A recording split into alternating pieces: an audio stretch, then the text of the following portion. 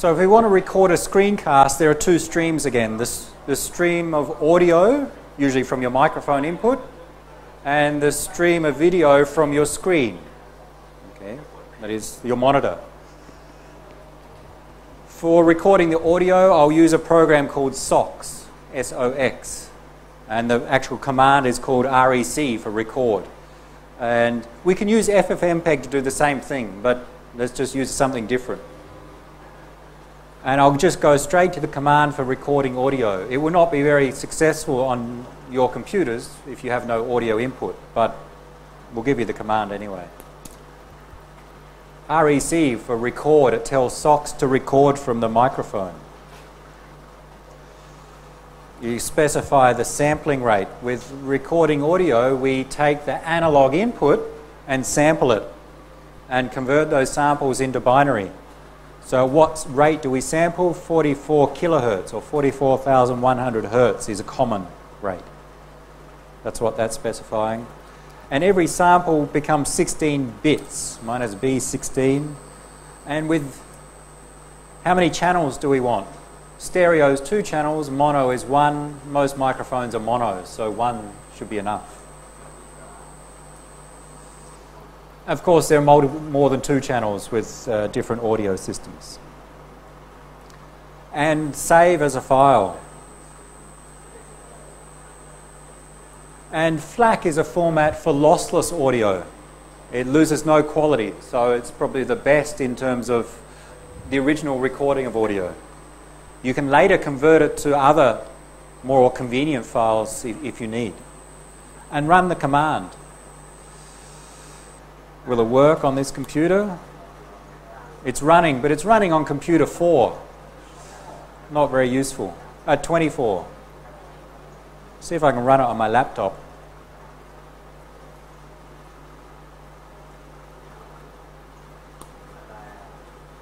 And it's recording. Note that, so now on this screen, which is not what you see on your Mux, but this is, so this is computer 24 back in the corner. There's no audio. This is my laptop. There is audio in because it's coming from the sound system, and you see as I talk some very basic feedback of the audio strength going up and down. So it's recording some audio, fine.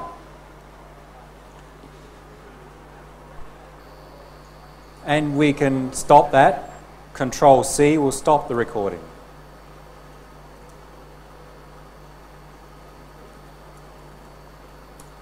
And we'll see that my audio.flac file is 1.7 megabytes. Okay, so that was the recording of audio. Easy. We can record audio. Just to check, we can look at the audio. Audacity just opens up this file in a audio editor.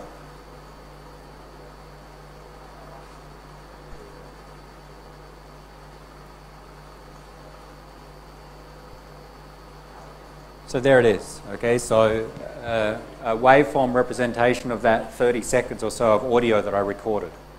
Of course, you need an audio input to record that. So a microphone, for example. If anyone's really interested, there's one microphone here. I'm sure you'll find not so interesting. Now the screen. So recording audio is relatively easy. Now we want to record the screen.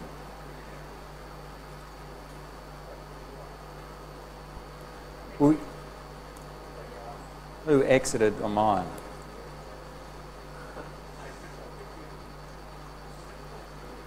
Okay, I'll stay for now on my laptop because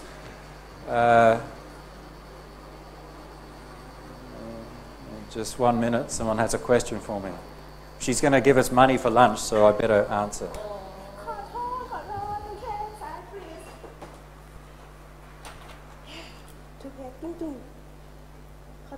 Today is the last day. Thank you. Done.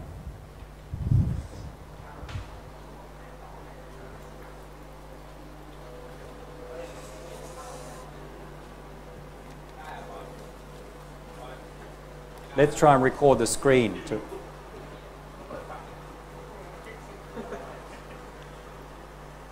What I'm doing now is on the laptop, so you cannot follow it on your screen.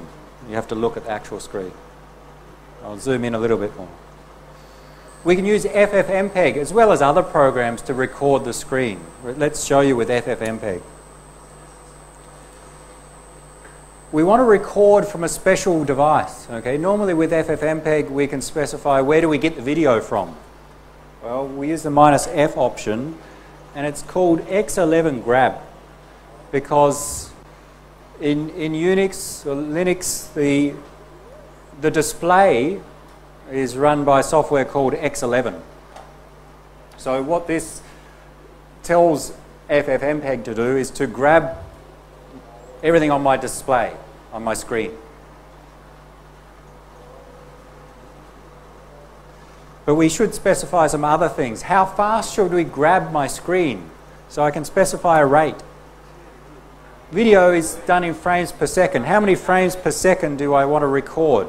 Well, I can set whatever I prefer. 10, for example. Every second, FFmpeg will take really a screenshot of my computer. Take 10 screenshots of my computer every second. And that will be combined to be a video. I can specify the size. And usually, if I remember, the resolution of my monitor. So that may change on different computers. So the size, if I want to capture the entire screen, the resolution of the monitor.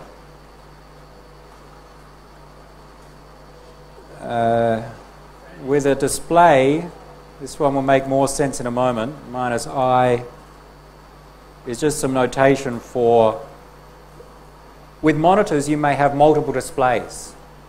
And in fact I do have multiple displays set up, my laptop plus the projector. But we can deal with that later. These are just the defaults. We'll see them change in a moment. So this is saying record my screen at a rate of 10 pictures per second, 10 frames per second, because video is just pictures at a changing rate, and of some size, some resolution. And now I want to use a video codec to encode it, create an output. And a common and quite good in terms of performance codec is H.264, and the implementation on Linux is using library X264, libx264.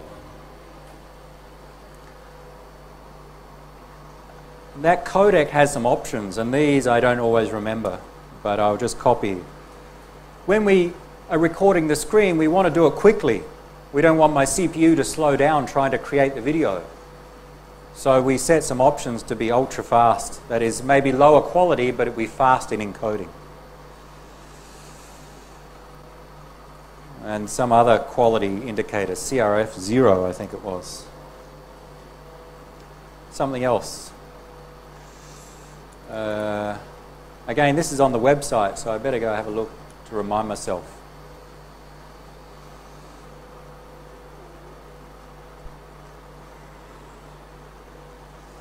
It's this command. And I think then we're done.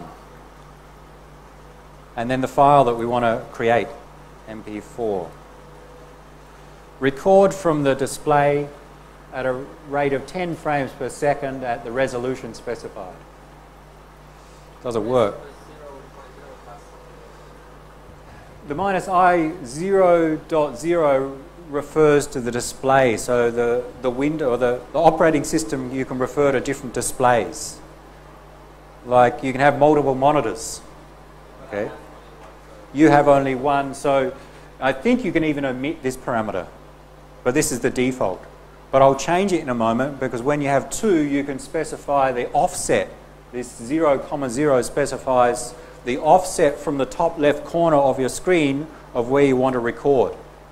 If you don't want to record your whole display, you can reduce the size and add an offset here so that, for example, you record just this portion of the display. And that's what we'll use it for in a moment. See if it works. It's recording. How do you know? is recording my laptop screen.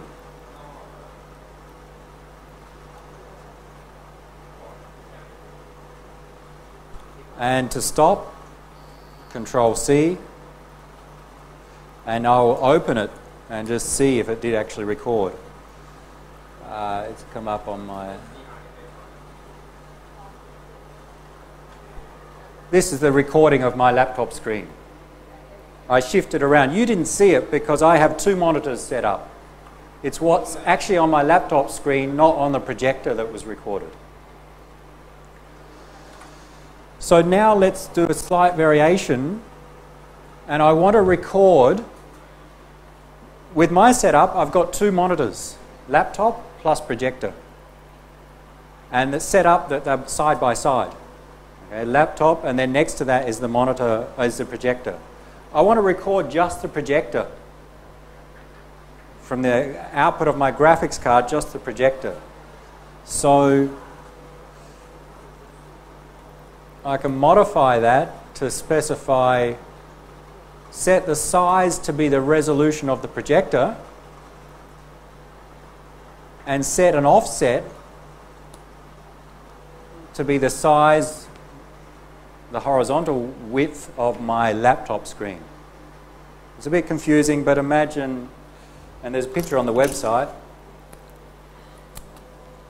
Here's my laptop screen. Here's the projector. So with respect to this software, it's one big display.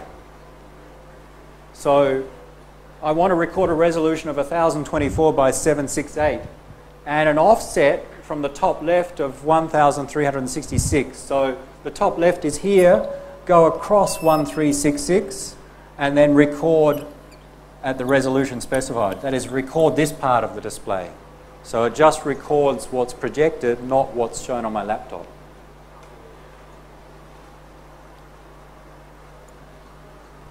I overwrite, yes. And I move around.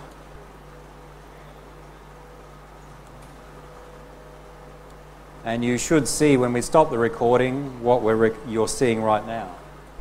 That worked. Now I'll open that.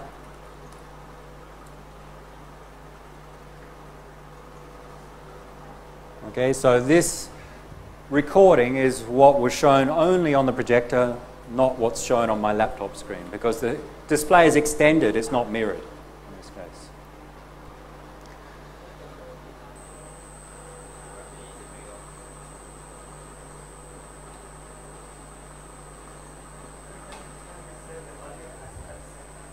So the last step, so we can record audio, easy. We can record the screen now, easy.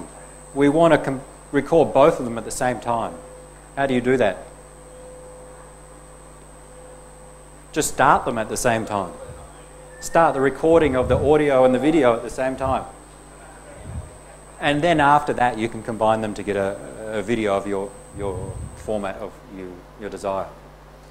But I think with time being a bit after 3, how do you combine them? That'll be a task for you to do when you go home this weekend. Okay? You'll see on the website the command for recording the screen. Then the extension, if you've got multiple monitors, if you want to record, say I have a laptop and projector, if you want to record just the projected image, not your laptop as well, then you can follow the command to do that. Of course, if you mirror the display, same on laptop as projector, this is not an issue. If you don't mirror them, like I'm doing in this lecture, then you need to specify some offset as to what you want to record. Then the next step is do them at the same time. And the way I do it is just put them in a script and run that script. Record the audio, record the screen, and a little bit of other mess here such that they will stop when I stop the script. Okay? So you start the script starts recording your audio, starts recording your screen, and in this case when you press Z, it will stop recording both of them and exit the script. You may download that script and the extended one and try it. You can either do it on these computers, you can download it. I think it's downloaded in the ITS 332 directory. You may try Screencast is the name of the script, netlab test. It may work on your computers right now. The last step, once you have both the audio stream and video stream, you combine them using FFmpeg to create a video that contains both of them. And the last few commands show you how to do that. But I think you can work that out on yourself.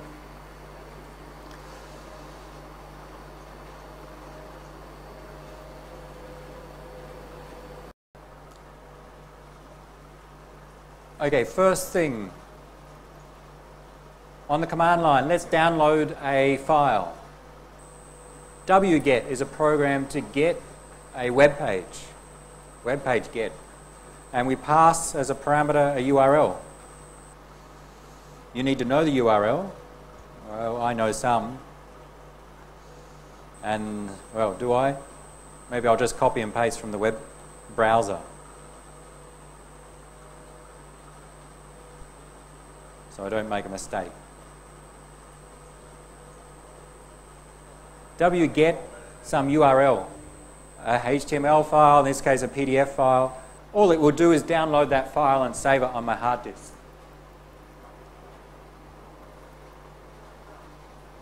I hope. Yep. Takes some time to get started. Prints some status information and says, all right, 100% complete. I downloaded the Bitcoin lecture slides from one of our earlier workshops. And if we do an ls, we should see bitcoin.pdf there. So very simple, download a particular file from a website with wget. Useful if you want to include it inside scripts. Maybe your script relies on some web page or some program on a web server. You can download it automatically in the script. Useful for other things, for automatically downloading many web pages.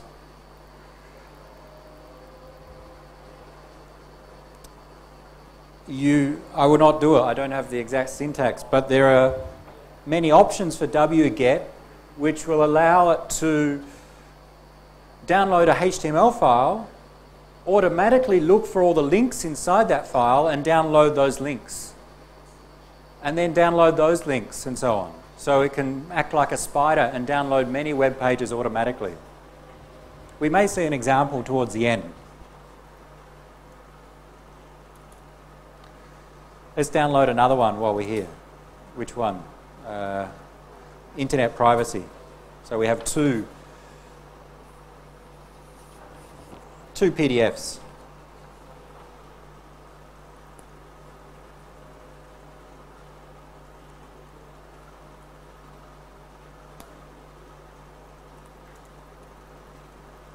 I've got two PDFs. Let's do something with those PDFs. Let's combine them. PdfTK is a program that does, well, I'd say basic manipulation of PDF files, combining, splitting, a few other operations. PdfTK, the two files, it's going to wrap around and then take those two files and concatenate them. So the operator is cat. And output a new file. PdfTK, the two files that we want to combine, concatenate, and then we tell PdfTK to cat is short for concatenate the two files and output to some new file, new.pdf. It should just return to the prompt, no output if there are no errors. Now open the new file. I will not do it here, but you can do it from your desktop, or to start the PDF viewer, evince new.pdf. Evince is the Linux or the PDF viewer on our operating system. Instead of Acrobat Reader, we have events. Press enter. I will not press enter because I'm logged into another computer. It won't work. But you can. Events, new.pdf, it should open up your PDF reader and it should contain the lecture slides for both of those topics, one concatenated after the other.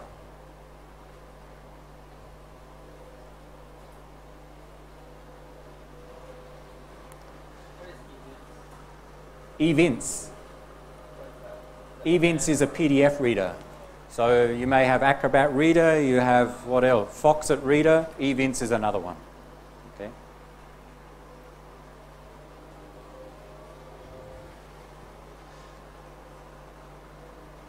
I'll let you look at this PDF, I will not.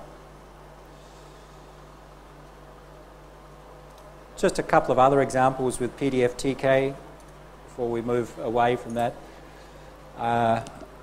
The man page for PdfTK is quite short but very good. Let's give a couple. A equals, we can use some labels for files. A is our Internet Privacy Options PDF. B is our Bitcoin PDF. So we don't have to refer to their full names, I can refer to A and B. Concatenate the two. Take the first page of file A, A1, the first to the second page of file A, A1 to 2, rotate them. Which direction? West. Okay, 90 degrees to the west. That's what W means. Rotate 90 degrees to the west and take, this is just an example, it's not very useful, the first two pages of file B, rotate them to the east and output some other PDF. So here, just illustrating that we can select the individual pages from those input PDFs. We can use shortcuts and say A equals this input PDF, B equals bitcoin.pdf. Cat means combine the two, but don't combine all of them. For file A, take pages 1 to 2. W means rotate those pages 90 degrees to the west, that way, counterclockwise. And for file B, take the first two pages and rotate them 90 degrees to the east, and then output a new file. And then you look in the new file and just check if it, did it work? I will not open it. You need a space PdfTK at the start. Oh, sorry, let me show the command at the top so it's a bit clearer.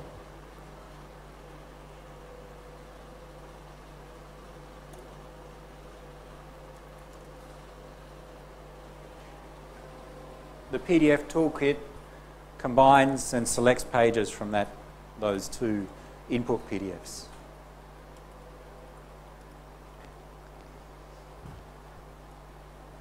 Open it up and just check. Press enter. Press enter. Oh, you're on someone else's screen. Okay, you're right. I'm confused. Good. Why would you want to manipulate PDF files on the command line? Again, if you want to automate things. One example I've used it for is I scan in everyone's exam. Thousands of pages, just scans.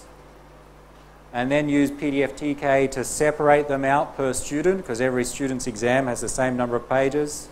Rotate the pages if you scan the front pages first and then scan the back pages second, then PdfTK can combine them, shuffle them correctly, can do other things that are useful if you have scans or if you need to automatically process different PDF files.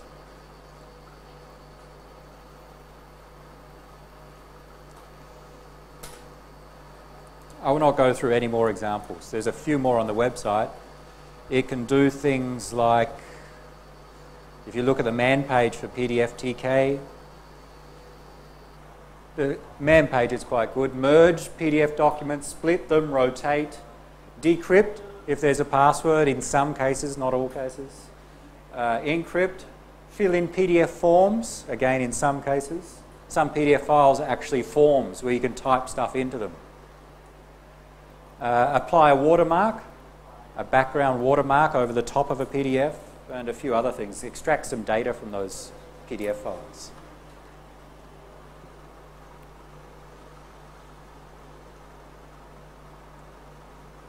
Let's move beyond PDF and let's go to video. I know you've all been waiting to watch the video on your desktop.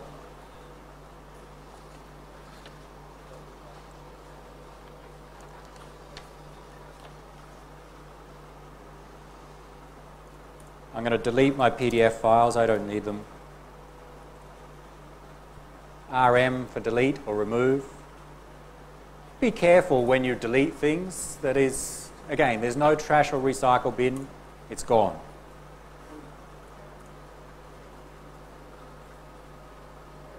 I shouldn't tell you this, but RM has a recursive option, RM minus uppercase R. Means delete this and the subdirectories. So RM minus uppercase R star means delete everything in this directory and all its subdirectories and all its subdirectories and so on. Don't do that. Especially start from the top directory, the root, and delete all its subdirectories. That is, delete the entire file system.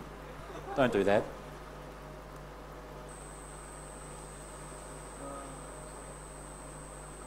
Videos. I've downloaded, and I think you all have it on your computer, a movie, Tears of Steel. Let's do some processing on this movie, and we're going to use software called FFmpeg. FFmpeg is a standalone program for processing video, and also provides libraries which many other programs use. So many websites, if they have some video processing, may use the FFmpeg library, and many other programs that display video may use the FFmpeg libraries. To get the things that we want in our demo, I had to install FFmpeg and compile it from the source code. Okay, so I had to set it up to do the things that we want. So that's a bit of a time-consuming task. It's not too hard. That's why you see this FFmpeg build directory. It contains the code after the compilation, and the bin directory contains the actual executables for FFmpeg. Let's use it to first look at well, why don't you play it? You can use FFmpeg to play video files, but normally we use it to process them. There are many media players. One that you have on your computer is VLC, correct? VLC, try it. VLC is just a media player which also uses the FFmpeg libraries. See if the video plays on your computer.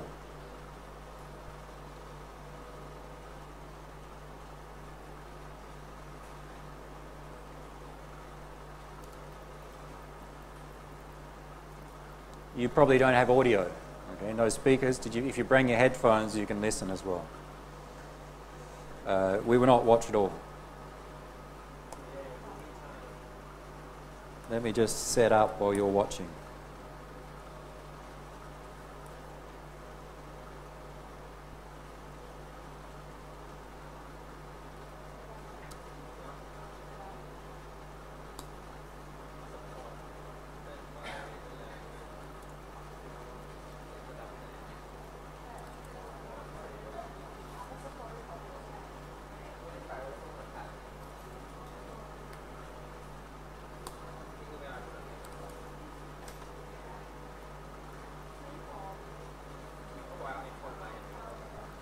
Okay, so you can watch the video. It's a full movie well, it's a full short movie.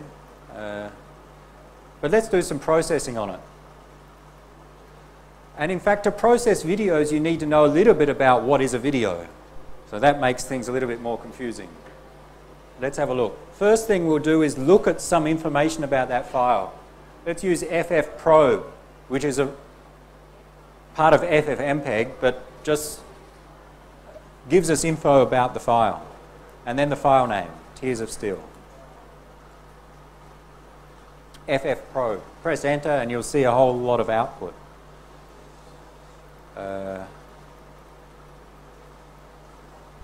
Mine scrolled through. Again, FFprobe, followed by the file name. At the top, you cannot see it on my screen, but at the top it shows some information about the version of FFmpeg. Not so useful for us. Then it shows, I think, from here onwards, input.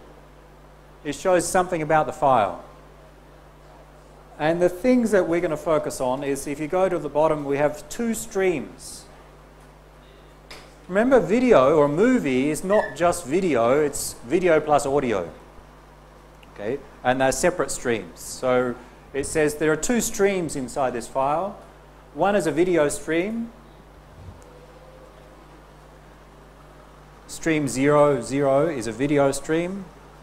And it uses a codec which converts the video information into binary called H.264 and some other color information, and the resolution of the video 1280 by 534, 24 frames per second, and some other information. The second stream is audio, so the soundtrack, using the codec AAC to convert the sound into binary at some sampling frequency of 44,000 hertz, using stereo audio, so 2 channels. So it tells us something about the streams inside this file. What's the format of this file? Again, what is the format of this file? MKV. So the format, or sometimes called a container, that's the structure in which we include the streams. So this is MKV, or Matroska is the name. So the extension MKV. That's the format of the file. But inside this file, there are in fact two streams, an audio and a video stream, and they use different codecs. That is, the video codec is H.264 and the audio codec AAC. It's confusing sometimes. That we often need to distinguish between the format, usually from the file extension, but not always, but the format and the codecs used for the streams inside that file. Okay. Will come up as we go. All right, so we know information about the file. Let's do something with it. How long is the movie? Did it say somewhere? Duration. It's a short movie. 12 minutes, 14 seconds. So we know the duration. Let's split it and just grab maybe 20 seconds from that movie. So we use FFmpeg. We want to start, so the movie starts at time 0. We want to cut part of that movie, let's say starting at time 50. And I just did this yesterday as an example, so we'll repeat it. S-SS, let's go to the top, so if you're looking on the screen you can see it easier. SS is the start time. Let's get it right. 0 hours, what have I done wrong? 0 hours, 0 minutes, 50 seconds. So start 50 seconds into the movie.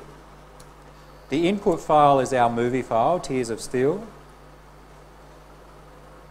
Don't get confused with the other one, which is a stereo audio only file. And duration that we want to take of this file, minus t, is 20 seconds, just so we get a short part of the movie. That is, I want to grab just from time 50 seconds to time 1 minute 10 seconds of the movie and put it into another file. Maybe you want to make a clip or something. And we're going to take the input file, and videos and audio files use a particular codec to convert that into binary, convert the original input into binary, the codec. This one we saw use H.264. We take the input file, which uses H.264, and the output file that we want to create, we want to use the same codec. We don't want to change it. Later we will change. So we'll just copy. So when we specify the video codec, we use the same as the input. So I say vcodec copy. And the audio codec, we will not change. We'll copy from the input. So these parameters are telling us how to create the output. And then the name of the output file. Tears of Steel, whatever you want to call the file. TOS. MKV, not MKS. Try, press enter. If I got it all right, it may take a second or so. If there's an error, it usually prints a color-coded message on this terminal, red or something. So if you don't see red, you're okay. So it really just processes the file and cuts for 20 seconds out of that movie, from the 12 minutes down to 20 seconds.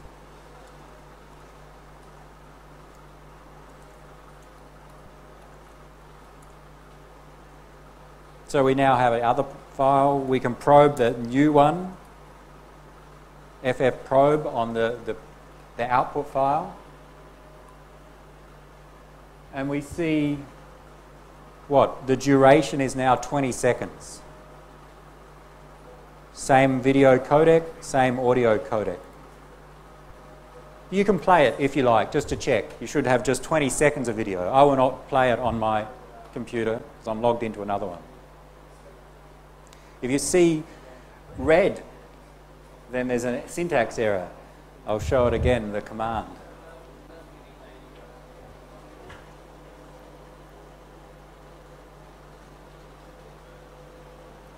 Just so it's clear.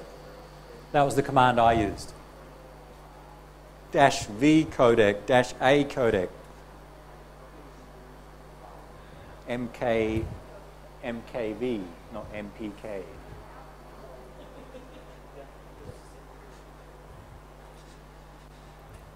Unable to find, so check the syntax exactly here. -v codec, -v codec. It's very confusing, the syntax sometimes in some of these options. Why? Just run FFmpeg by itself. Just FFmpeg. This computer 29 doesn't have the software, or it doesn't have the latest update. Try this one, or this one. I don't know why, but maybe I didn't update that one correctly. Work? Yep.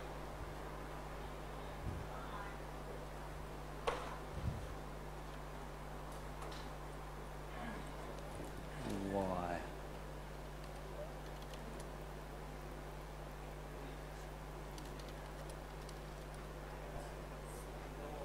Maybe.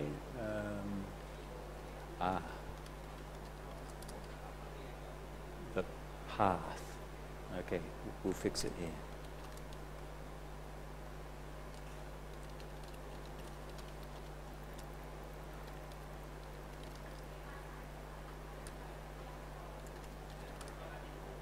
Okay, now I think you're fixed. Okay, that was the path was wrong. So it didn't convert anything, it just cut in this case. It was quite fast, less than a second to do that. Conversion may be more time consuming.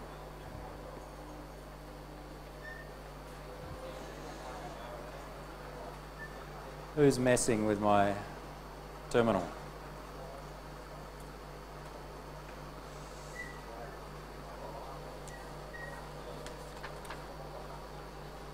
Let's convert. Very easy to convert. We'll convert just the small 20-second clip. Conversion in some cases may be very slow. Okay? You need to decode and encode, and that may be slow, especially on these old computers that are 3 or 4 years old. We're getting new ones next month. Okay? So do what you like with them today. We're going to get new ones next month. But let's convert, and we'll just do it on the short 20-second clip. Input minus I, and then specify the output. But what do we, so I want to convert my MKV encoded, or my MKV format file, which has H.264 video and AAC audio. I want to convert it into a different format. Well, let's try. What's another format? Anyone? MKV, MP4? Try MP4. So that's it. If this works, we'll see. Take this input file and produce this output file. And in many cases, FFmpeg will check the output extension and determine automatically what format you want, MP4, and what codec to use. Sometimes you must specify the exact codec, but in the most common cases, it works automatic. Should run, it may take a while.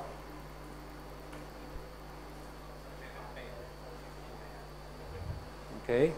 Do it only on the short file. This is on the 20-second clip.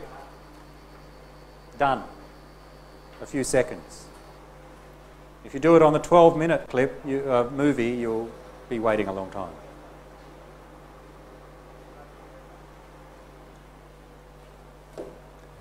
Let's probe that file, the output file, just to check what we got. ffprobe, our tos.mp4.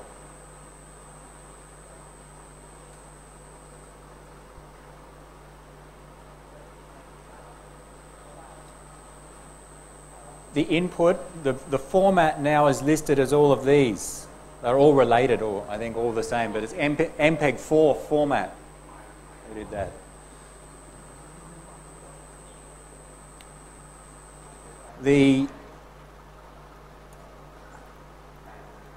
The video stream, H.264, so I think it's the same codec. There may be some different parameters, but it was re-encoded. And the audio AAC. So in fact, it's using the same audio and video codec, but just a different container.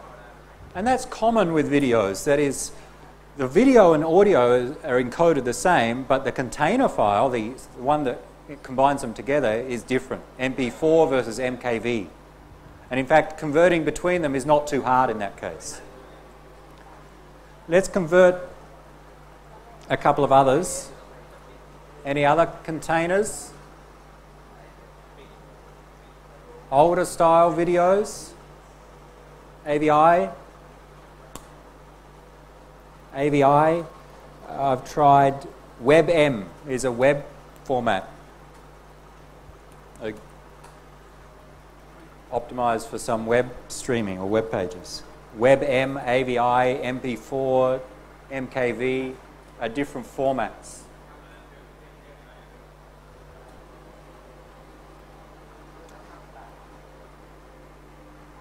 Some will be faster than others. Some require different algorithms to encode the video, which are faster than others.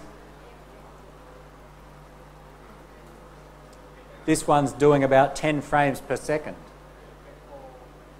It's quite slow.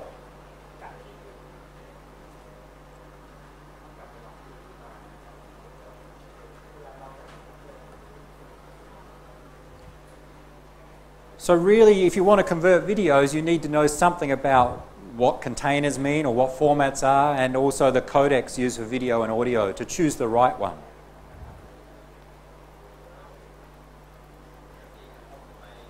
Have a look at the file sizes.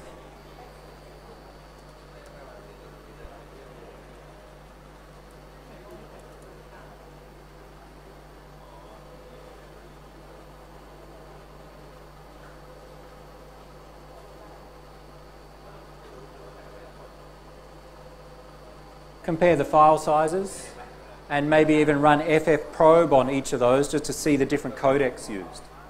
So my MKV, a nice option for ls is ls minus h. H for human friendly. The sizes are human friendly. So normally the sizes are given in bytes. If you include the minus h option, you get them in megabytes, gigabytes, kilobytes, and so on. A little bit easier to read. MKV, 6.6 meg. MP4, 3 meg. AVI, 1.9. WebM, 732K. Different codecs produce different quality video and audio, and as a result you get different size files. Generally, the smaller the size, the lower the quality. But not always. Some codecs can produce the same quality with smaller sizes.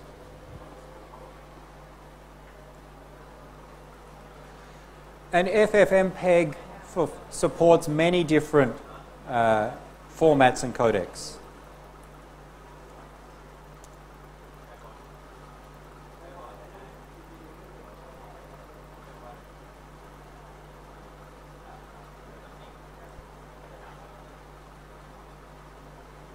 Let's compare to the MKV original file used H.264 as the video codec, AAC as the audio codec.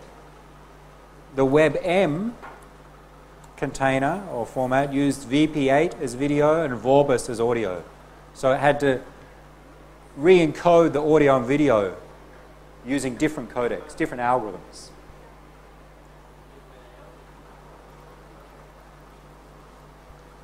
If you want to see the codecs and formats supported by FFmpeg, FFmpeg minus formats will show you all the containers like AVI, MKV, MP4, and all the ones it supports. And there are many. Okay? Some very old, some hardly ever used, but it supports many different formats. Some you'll recognize. And codecs are the way that the audio and video are encoded and decoded. You can see the list of codecs it supports, including MP3, the ones we saw, the VP8, H.264, H.265, and many others.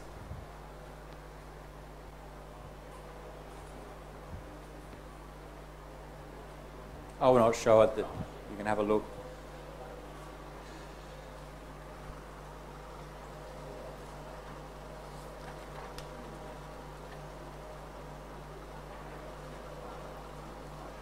What about, is that a question? Questions? You may ask. Let's extract the audio from the movie. Extract just the audio stream from that movie.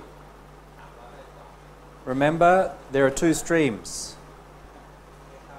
If we do an FFprobe of our original clip, the 20-second clip, video stream using H.264, audio stream using AAC. Maybe we just want the audio for some reason. FFmpeg, input, our MKV file. Video, none or null. So the shortcut there is -VN. We don't want the video as output. Audio output, copy.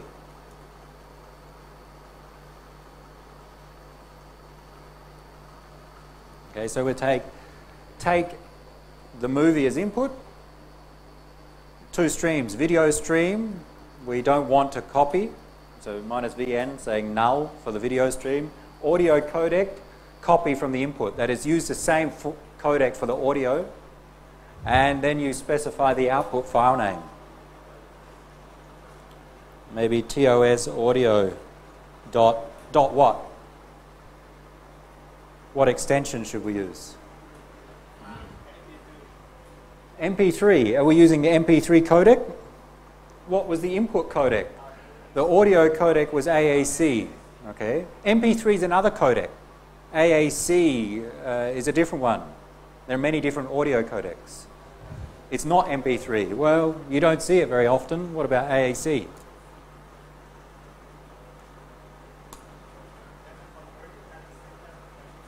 Yep, next command we will.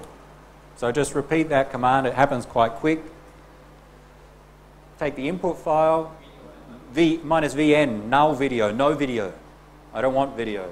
Audio codec, copy, and the output file.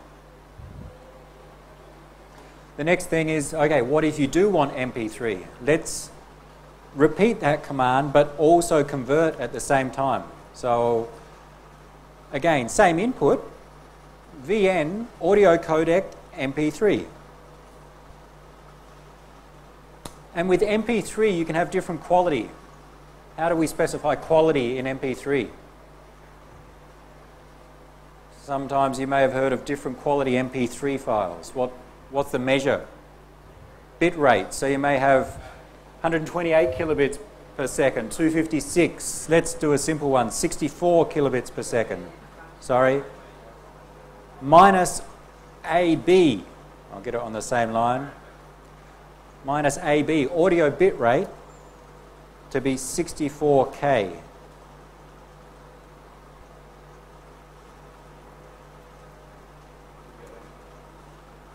And now an MP3 extension. So take our input video, don't grab the video, take the input movie, I'll call it, don't grab the video, the audio codec, convert it to MP3 and use audio bit rate 64 kilobits per second and done. And you can check and see if it plays. See it map the AAC input audio to MP3 output audio. Bit rate 63.9 kilobits per second.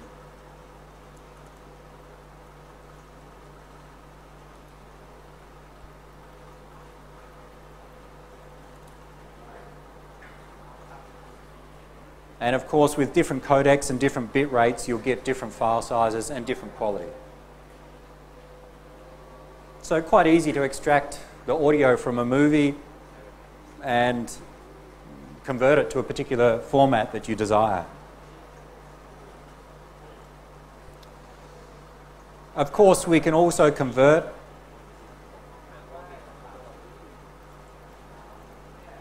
what have we got?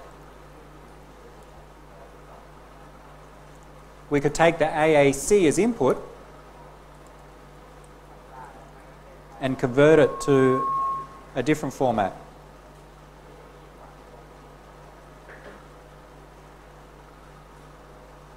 I don't know, WMA, okay. So similar way that we can convert videos, we can convert audio-only files. Take the audio file, input audio file, output, and usually FFmpeg will determine based upon the file extension what codec to use. So here I selected .wma, the Windows Media Audio. And it runs, I hope, and then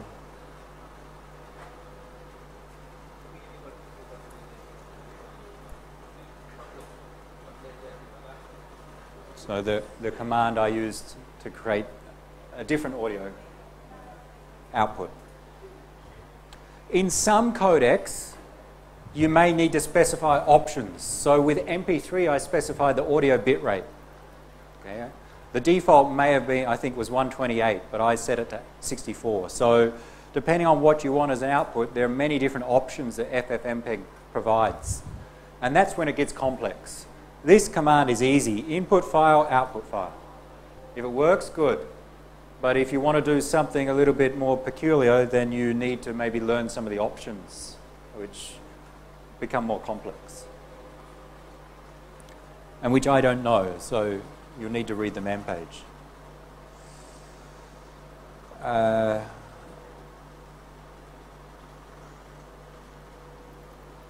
What's next? Any questions on video? We're going through quite fast. Again, the intention is that you will be aware that FFmpeg exists, PdfTK exists, wget exists, and maybe if you need it for your task, to learn a little bit more about them in your own time to use them for what you need it for. We cannot teach you everything here. Questions?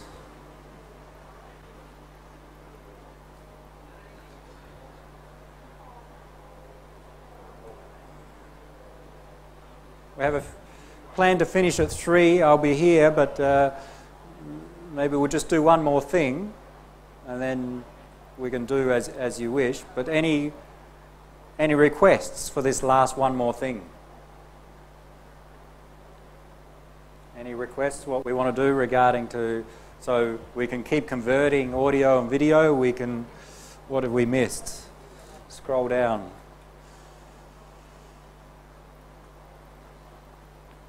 Screencasts, record audio from microphone. And we don't have a microphone. I do, you don't.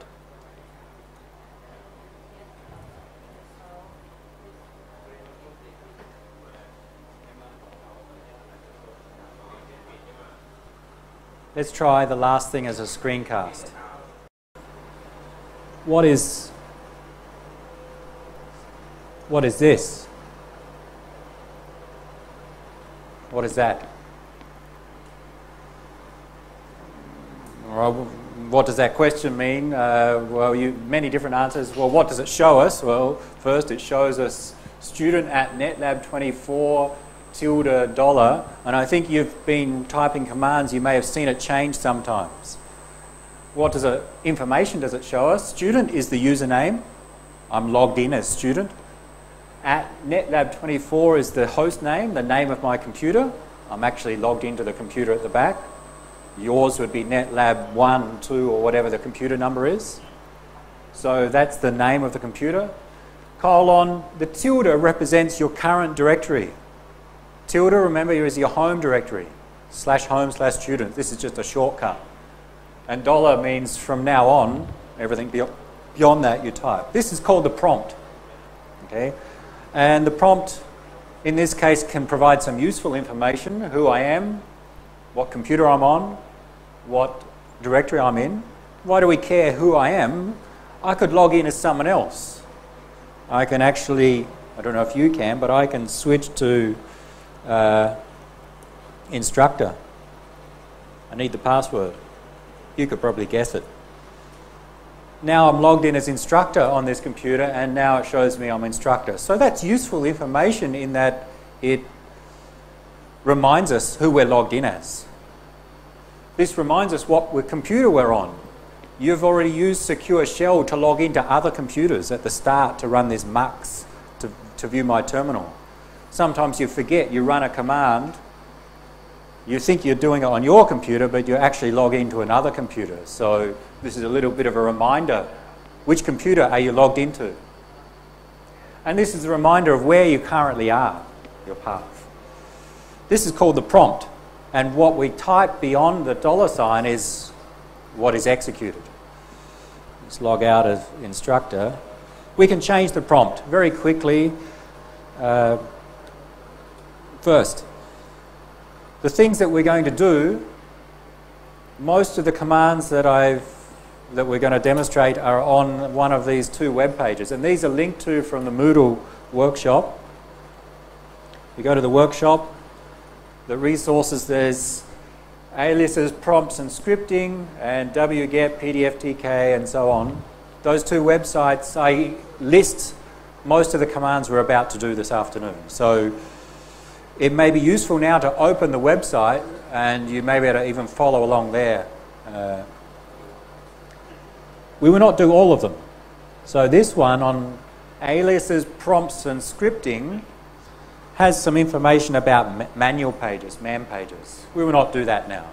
Have a read through in your own time. Then it has something on, there's some more new information there. Aliases, we may not do that at all. I'll scroll down a lot. Shell prompt, okay? So the things I'm about to type, some of them Most of them are on this website. Okay, so you have your own reference for later.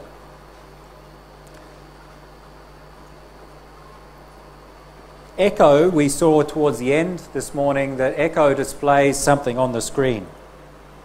What's something? The parameter. Echo hello prints hello on the screen. But in the shell, right, what is the shell? When I say the shell, the language that this terminal interprets, we refer to as the shell. Okay? So the commands that we have here and the way it outputs things, the shell is the piece of software that manages all of this. There are different shell programs. The one we're using is called Bash, B-A-S-H, born again shell, but there are others. Now, the shell is like a language. It's almost like a programming language. We'll see some constructs later, but we can have variables. Think of them environment variables. In Windows, you may have set the path. The path is an environment variable. We can do the same thing in Linux and other Unix operating systems. So, echo hello prints the string hello. We can create a variable, whatever I like to call it, like this. And we can echo the contents of that variable. This is not about the prompt, this is just something about the shell. I can create a variable, ABC, by assigning it to some value, in this case a string, Steve, and I can display, or I can refer to the value of that using $ followed by the variable name.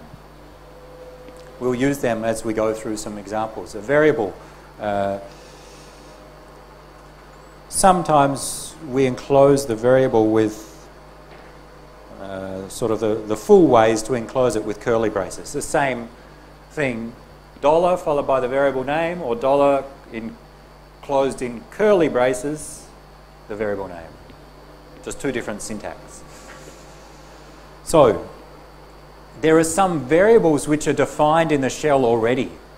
I just defined ABC, and I can define others, but there are some already defined environment variables. One of them is the format of the prompt, and it's called PS1. So the variable name that defines the format of the prompt is PS1. Some strange string. Echo $PS1, some strange string. Forget about this Debian ch root and so on. Again, we don't have time to cover everything. Look at the last few characters. It tells us the format at which the prompt should be printed on my screen.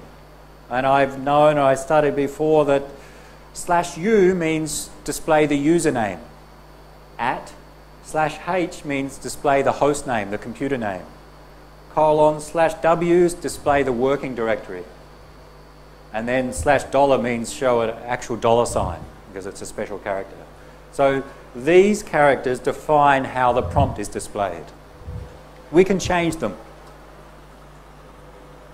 PS1 equal to, I'll put it in quotes,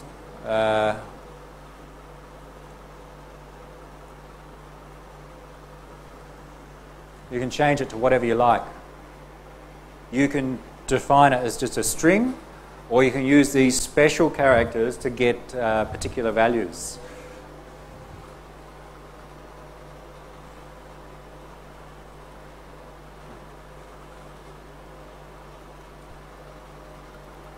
So PS1 is just a variable which defines the structure of the prompt. Okay. If you look through the man pages, you'll see the definitions of these special characters and many others. And that's not what I'm doing today. You can find them in your own time. That's just a quick explanation of the prompt, and let's change to maybe something different.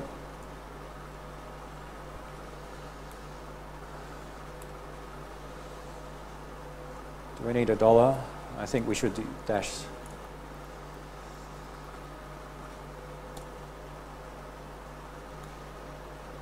Okay, so change the prompt to whatever you like. In this case, I've changed it to just display the username, followed by a $, space, and then what I type in. That's the prompt. In the website, there are a few more examples of the prompt which we will not go through. You can change the color. Okay. So the terminal in the basic form is black and white, or just two colors. But most computer systems support multicolored terminals. So we see the different colors of the directories and files. We can also change the color of the prompt. I'll copy and paste one from the website so they don't have to waste my time typing it.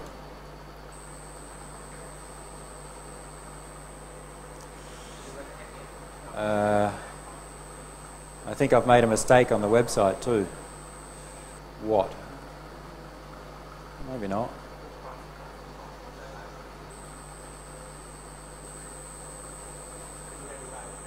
Okay.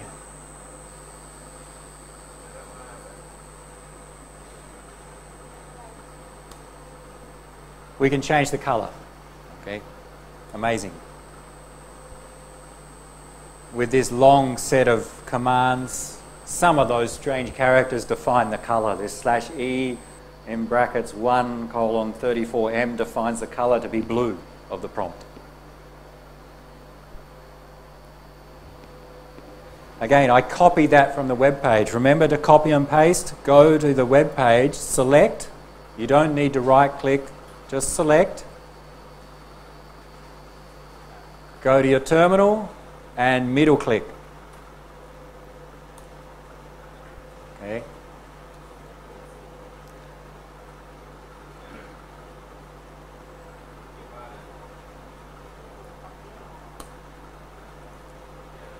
Now we have a beautiful prompt. Some things this afternoon we'll go through quickly just to make you aware of those things. Like you're aware that this is the prompt and you change it by setting PS1. Exactly how to do it, what possible values you can set, I'll let you explore in your own time. We will not go into any more detail. The website, that web page, has some more details and also will point you to where to find more information. That's the prompt. Can I go back to normal? What was it at the start?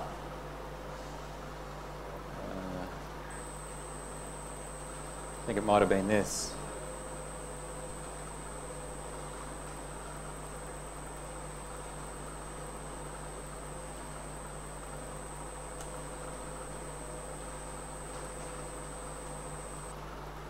If you want to go back to the original one, you can copy it from the website, or much easier, exit. Type exit, the terminal will close. When you start the terminal again, it will go back to the original. Okay? So the changes only apply, it's not permanent, only applies during this terminal. To make it permanent, we'll see how later. Okay? It's not too hard. We'll see it with something else. So for you, I will not do it, but you can exit and start a new terminal. Another variable. When I run ls, ls is a program. It's an application. Where is it? Which ls tells me ls, the executable file. In Windows, it would be an exe file, ls.exe. Here it's just ls, is in the /bin directory. Why does my shell know, when I type ls, why does it know to execute ls from the bin directory? There may be a copy of ls in other directories. It knows from what we call the path. The path defines what directory should we search to find an executable. And it's just another variable.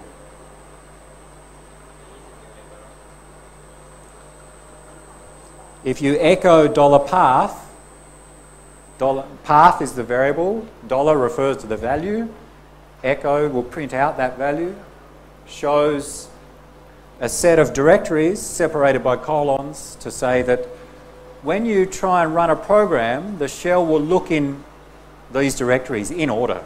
It will first look in home student bin, and then, or I've got home student bin again, that's a mistake, and then these other directories.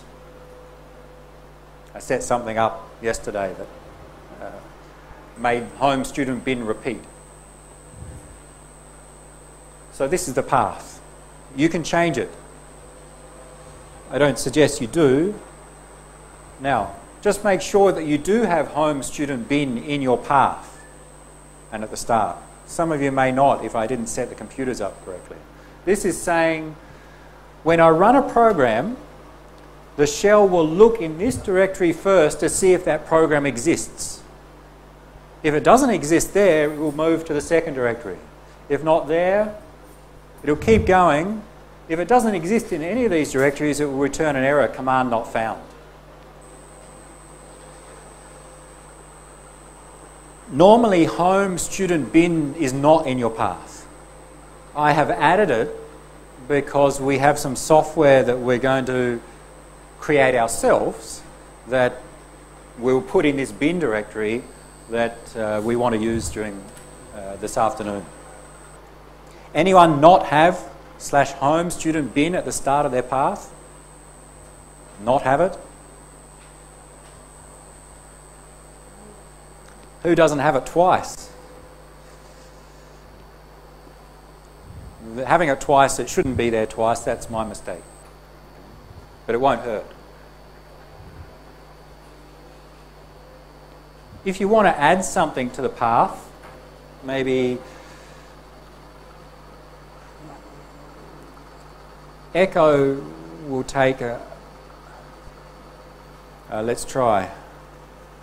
I had a variable, we'll do it with something else. I had ABC. Echo, you can combine variables and strings.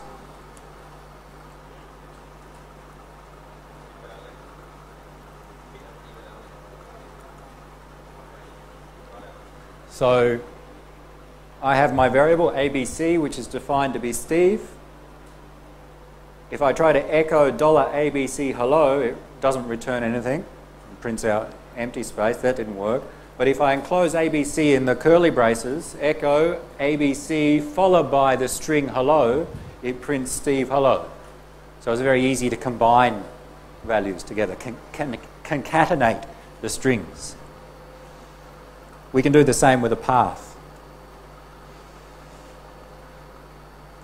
Sorry.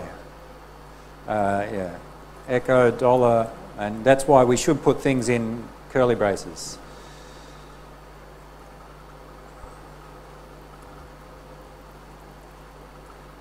If you had a new directory called new bin, I'm just making it up, we could add it to the path.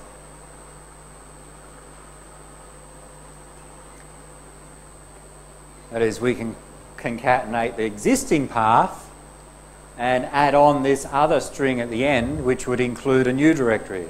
And to set that, we would say path equals existing path plus the old path, plus the new directory. Set the path to be equal to the existing value of path combined with this new directory, which would effectively add that to the path. Just a reminder, of course you can look on here, but you should be able to see what I'm typing via the terminal if you're using mux. But if you shut it down or for some reason not working, anyone not have the terminal open? If you okay, you can see it. All right, I think most people are okay. Just make sure. So instead of having to see up there, mux is working okay. All right, good. Just to make sure. Are you going to set your path? Press enter now, and that directory will be added to your path. I don't want it there, so I'm not going to press enter. But you can do it, it won't hurt. Okay, we'll do it.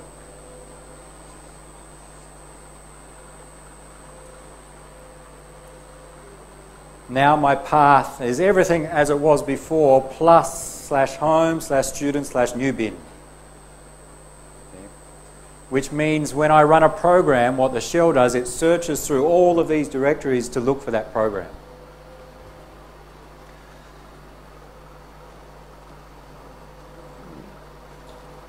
Ask questions as we go, otherwise we'll just quickly move on to the next thing.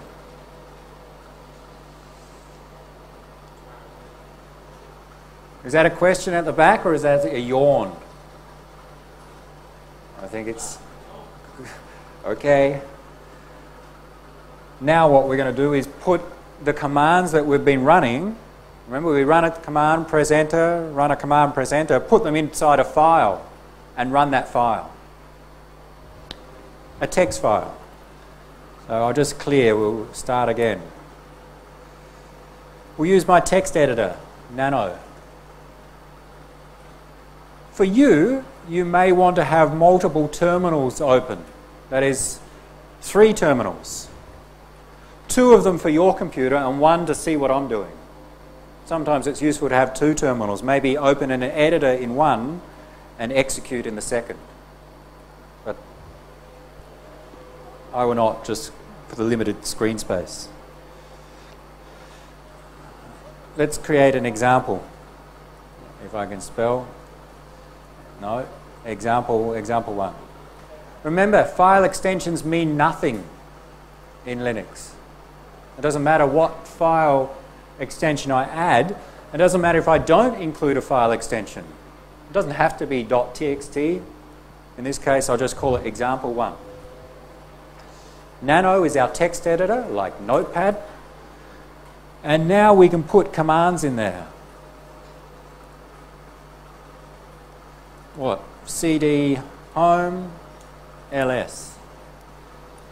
ls minus l. That is, I want these 3 commands to be executed when I run this example 1 file. Rather than having to type each command myself, put them in a file and run that file that will run those commands. So I've just put 3 commands as an example.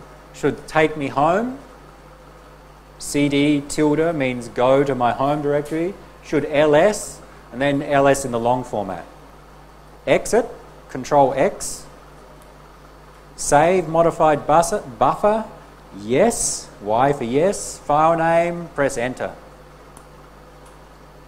You want to check if it's there, cat just shows you the contents. Now, how do we run it?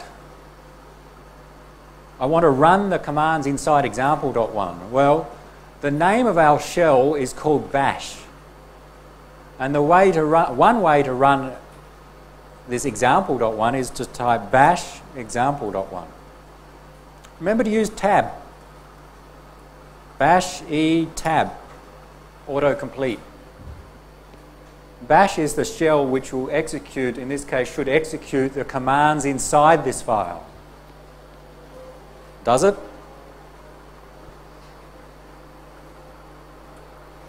Yes. You see the output of those 3 commands. The first command had no output. It just moved me into a directory. The second command, it's not so nice on my screen, but the second command was ls. It shows these files. And the third command, ls-l, which shows those files in long format. There's what's called a shell script. A script which allows you to automate tasks. Any problems with shell scripting? Very easy. Just put your commands inside a text file and run that text file.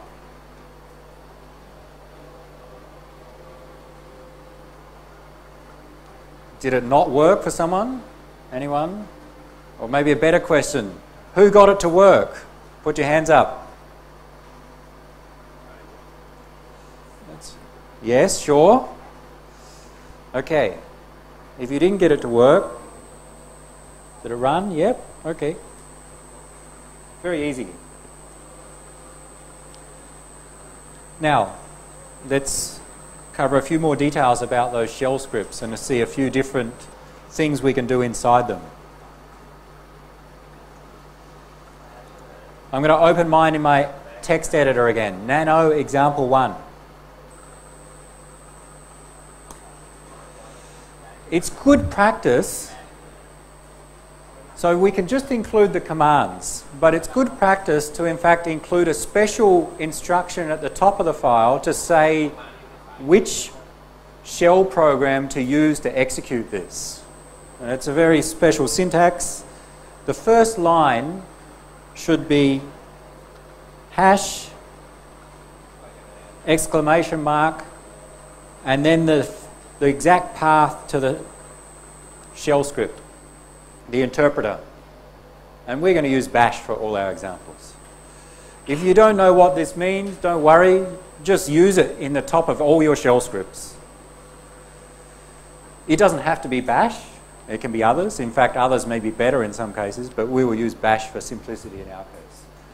Hash is normally a comment in shell scripts. Anything after a hash is usually a comment. In this special case of the first line, when it's combined with the exclamation mark, it's not a comment. It's a special instruction saying, if you execute this file, use bash to execute it. Don't use some other interpreter. Hash, exclamation mark, hash, exclamation mark is called bang. So this combination is called shebang. Hash bang, shebang. So include that at the start of your scripts.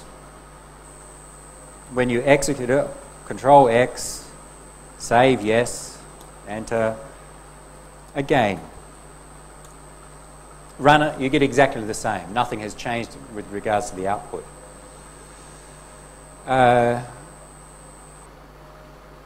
Let's do something different.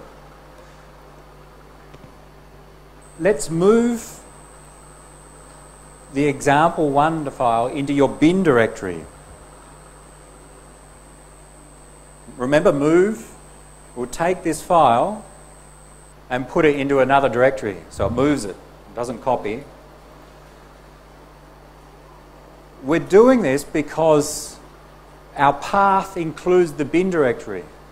What we want to do is be able to run this command without having to type bash example1. I want to just type example1.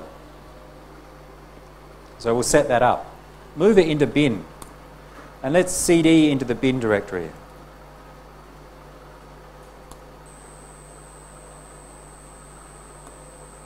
There's already some programs in there from some I've installed, FFmpeg. And example1 is there. Again, something that you may not understand but you need to accept for today with limited time. We need to make this program executable. Currently, example1, we are allowed to read it, we're allowed to write it, we're not allowed to execute it. We want to be able to execute it. How do we make it executable? This magic command. Change the mode such that the user can execute example1.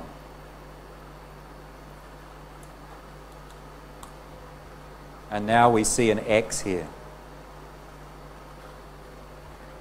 All right, again, permissions, changing the mode is something that we may cover in the lab in semester 2 for those that haven't taken it, or in something like ITS 335, IT security if you're an IT student.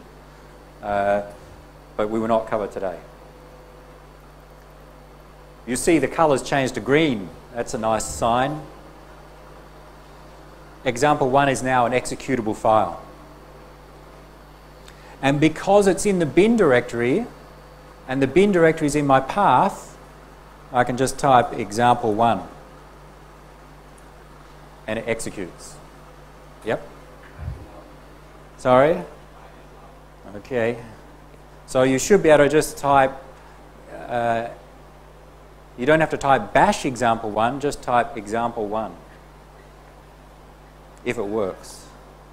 Change the mode. Now, where's the command? Sorry. All right, I need to scroll, sorry. something that I did which we didn't explain much. You must do this. chmod u plus x example 1. Make that program, make that file executable. Then you should better run example 1. Anyone else have problems? Okay. So we now have our own program, example 1, which actually just calls other programs, ls and cd.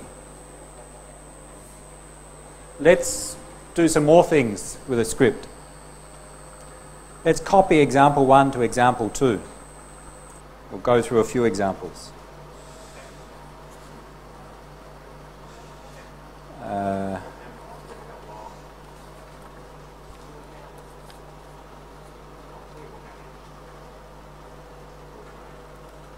Or a quick one.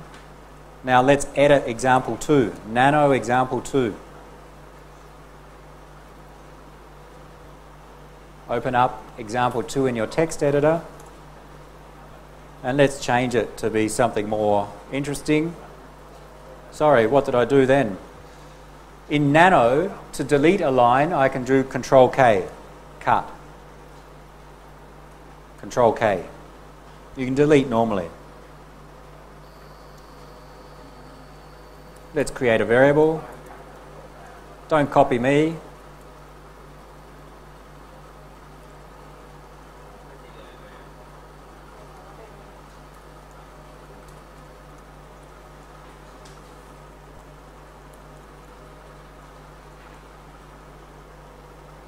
Set a variable to some value, the first line here, and then echo some string, my name is, followed by the value of that variable.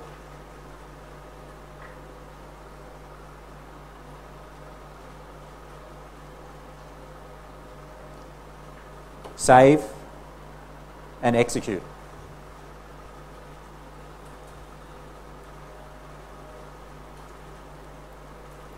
I'll leave it up there for a moment. You can save that, execute, exit nano, and execute example 2.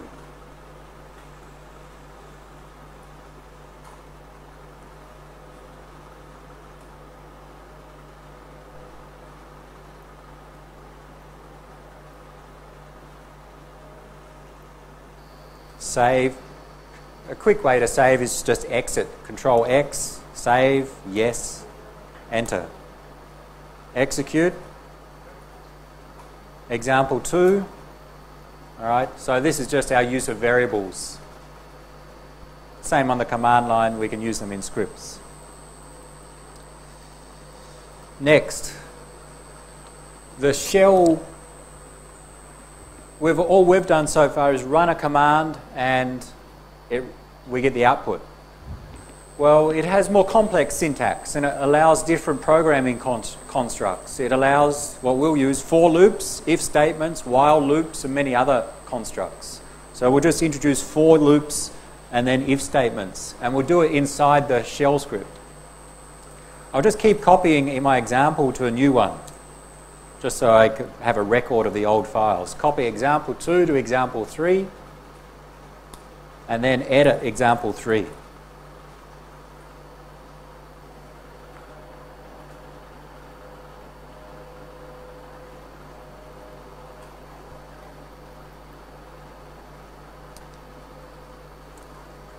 I don't want those lines. Let's make something more interesting. For loops, the syntax, there's different types. There's different types of syntax for loops. Let's go through a few common ones. For 2 left braces. For example, I equal to 1. This is similar to C syntax. I less than 3. I plus plus, where I is our variable. Semicolon to close. Do. And I'll use a tab just to indent. You don't have to. Echo $I. Done. A simple for loop. So we're just trying to introduce you to the syntax what you put inside here, well, it can be as complex or as simple as you like. Here we're just echoing the value of I. You could put in your own commands, ls, copy files, whatever you want to do inside that for loop. So the syntax, 2 left parentheses, I equal to 1, semicolon, I less than equal to 3, semicolon, I plus plus to increment I. Yep. Why would you not have 2? How many do you want? Just 1. Why? Why not a square bracket, a square brace? Why not a hash? It's just the syntax. Okay. Now, why did they choose? So the designer of this language, why did they choose this syntax? I don't know. I have to ask the designer. But I suspect it's something to do with brackets are used a lot in shell for other purposes. So I suspect using a single one may have been conflicting with other purposes of the bracket. Okay. In fact, I think this is a new addition, relatively new compared to the early versions, this syntax. While we're here, well, no, let's execute. Save, Control X, save, and run your example just to be sure you know what's happening. Example 3. Magic, 1, 2, 3. Once it's run, then edit again and we'll add a few more examples of the for loop syntax. Anyone not get 1, 2, 3? Okay, at the back? All right. Then open it again and we'll add some different syntax.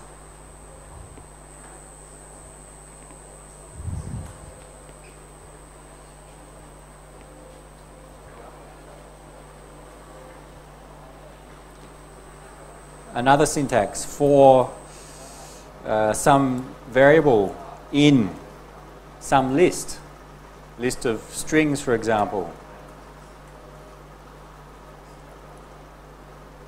Semicolon to close, do.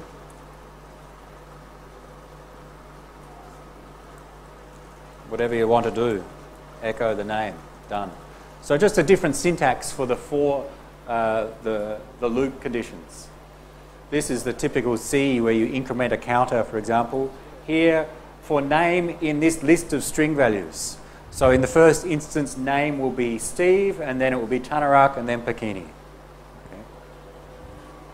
And I think we've got one more.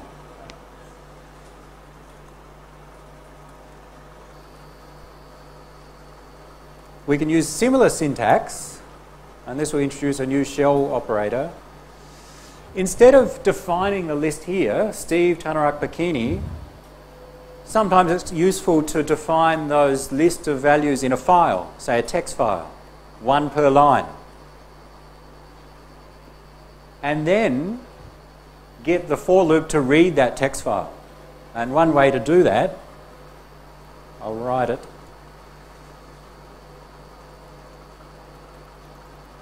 I forgot to create the data.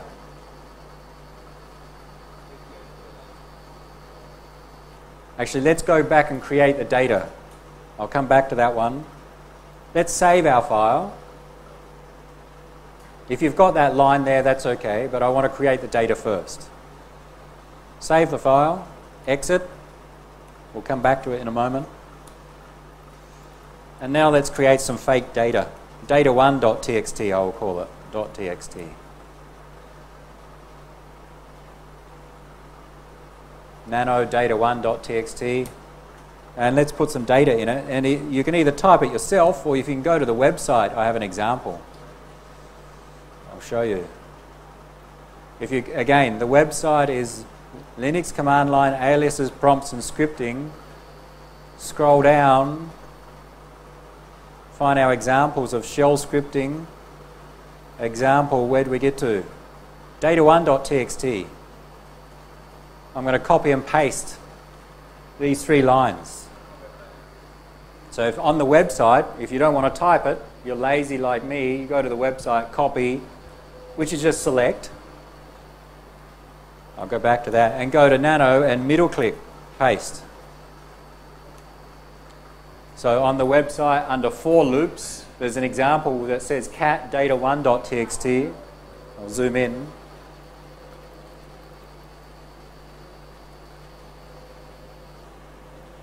Under for loops, this is the data I want in the file. It means nothing. Okay, it's just something that we use as an example. If you can't copy it, you have to type something yourself.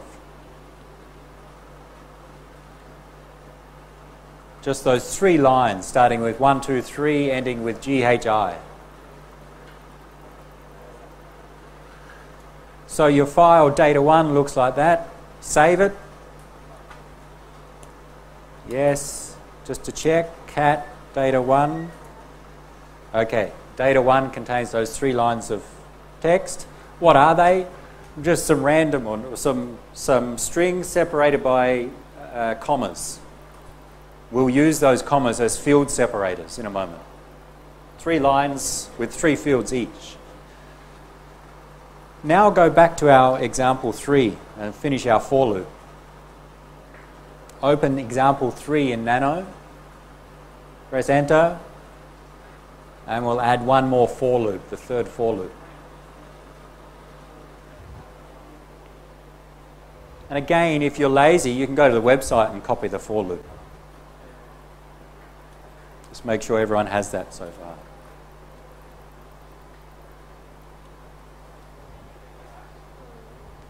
Okay. All right, and then we'll go back to the for loop.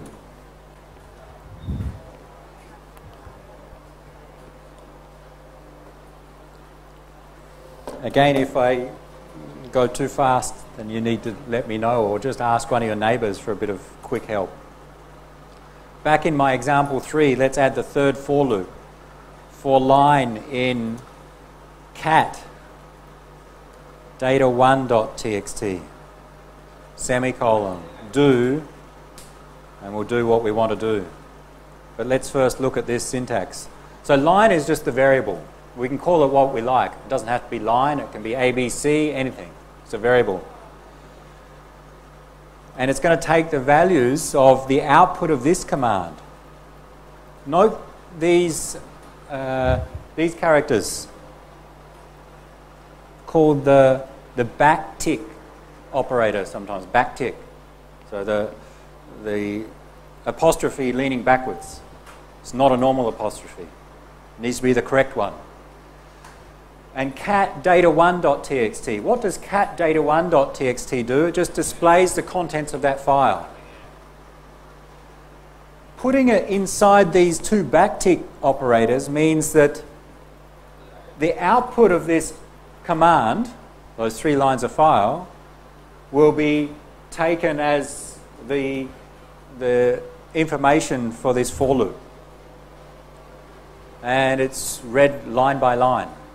So the effect will be, and we'll see it, is that line will take the 1st line of this file, then in the next iteration the 2nd line of the file, and then the 3rd line of the file. There should be 3 iterations there, one for each line of data1.txt. If line is confusing, rename it, I don't know, L. It doesn't have to be line. Let's do something with each line. Echo the line and pipe it into cut. Cut takes some string, cuts it based upon some field delimiter. Our field delimiter minus D is the comma, and the field that I want is field number 2. Remember, our lines were delimited by commas. Save and run. Just make sure it does what you expect it to do.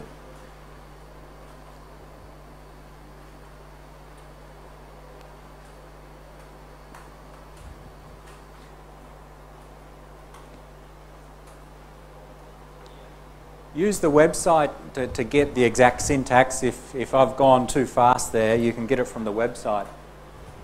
Did it work? Okay, easy.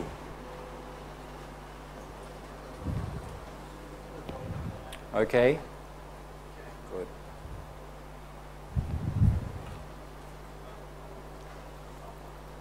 So we take L will take in the first iteration the first line, and then the second iteration the second line, and the third iteration the third line. We'll echo a line, and then we'll pipe that into cut, which if we delimit by commas will take field 2. Yep.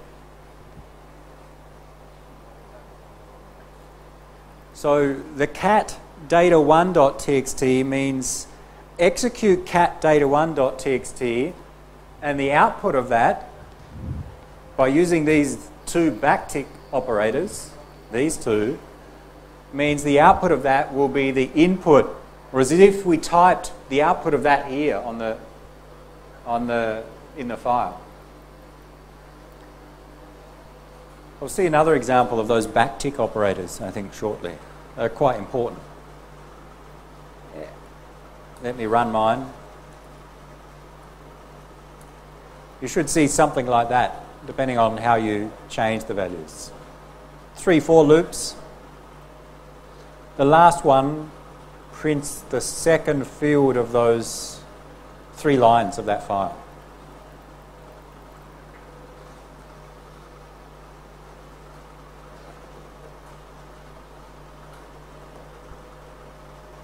Of course, inside your for loop, you put whatever you like. We're just using simple things for this, just to learn the syntax of the for loops.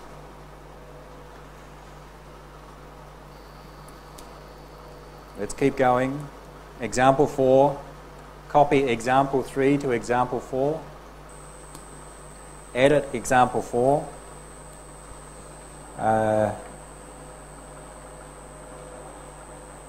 And we'll show some cases of if statements.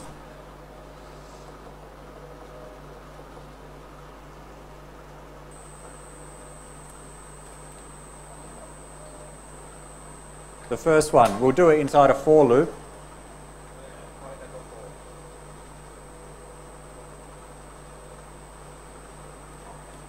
Instead of printing 1, 2, and 3 inside the first loop, let's include an if statement. Let's introduce a variable. I'll call it cutoff, with 2 F's, cutoff, and set it to 2. I should be 1, 2, and 3. Our cutoff is going to be 2. Let's introduce the syntax for if statements. If, and they're quite complex, well, not obvious sometimes, compared to other programming languages. If I, $I is the value, is less than, minus LT, less than, the cutoff.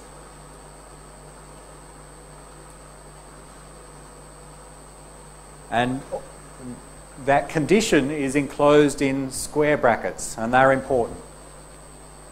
They tell the if statement to test this statement, to test if I is less than cutoff.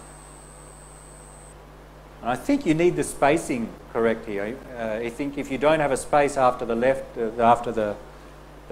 square bracket before the $, it may not work. Then, if that is true, then echo some message. $I is less than cutoff.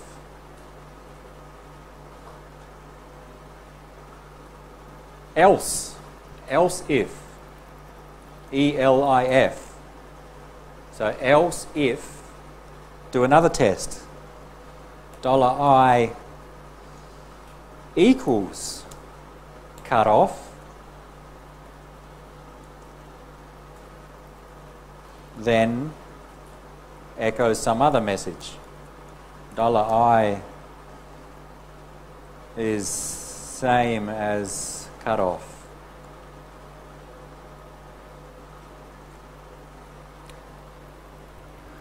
I'm typing it myself. Sometimes I make some typos and make mistakes. We'll find them later.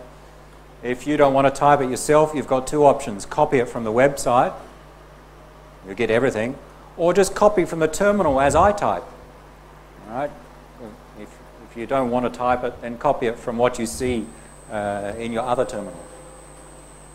But try and understand the syntax. And else. Echo something else. $I is not less than cutoff. You don't need the semicolon at the end of these echoes. Won't make any difference. Close the if with fi. What's the opposite of if? Fi.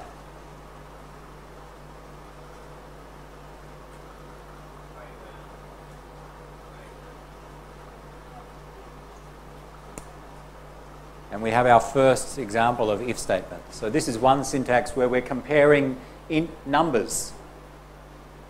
So $I is an integer, is a number, and cutoff is a number. So we can compare them with less than, equal to, and you guessed it, there's GT for greater than, there's LE for less than and equal to, or equal to, and a few others.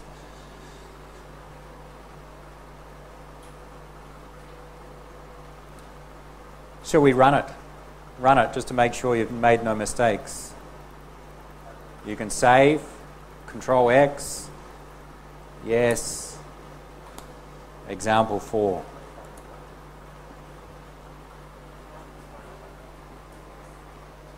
Okay, so I iterates from 1, 2, and 3. Inside each iteration, the if statement tests the value of I against our cutoff. It's just introducing the syntax. Yeah, best to do it here. There are other ways to do it, but this is just a quick way to get started. Any questions?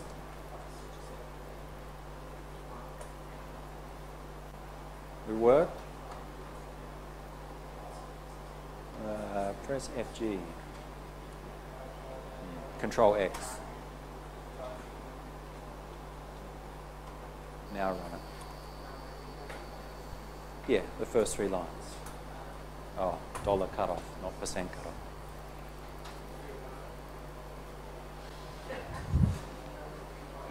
If you make typos, then sometimes you'll get syntax errors or strange results. So you just need to be careful, as with any programming, to get the syntax correct.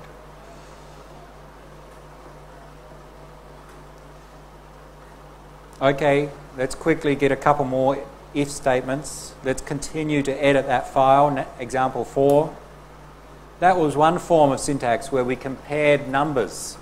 We can do string comparison in our second for loop, where we listed the 3 names. If,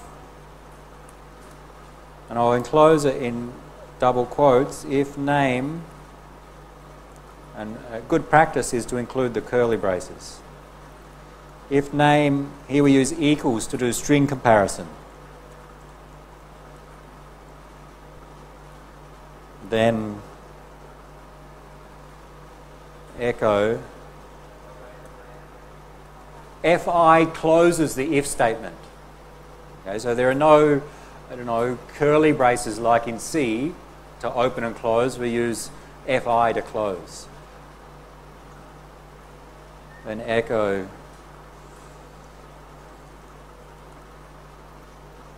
something. And while we're here,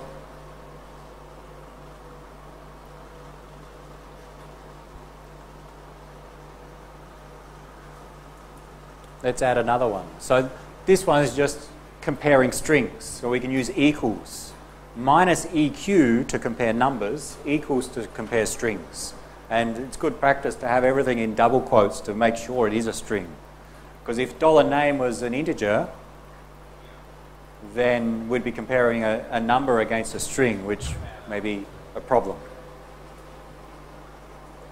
So it should say, it should iterate through the 3 names, and when it gets to Tanarak, it will echo out a string. Last one. Here we did, what do we do?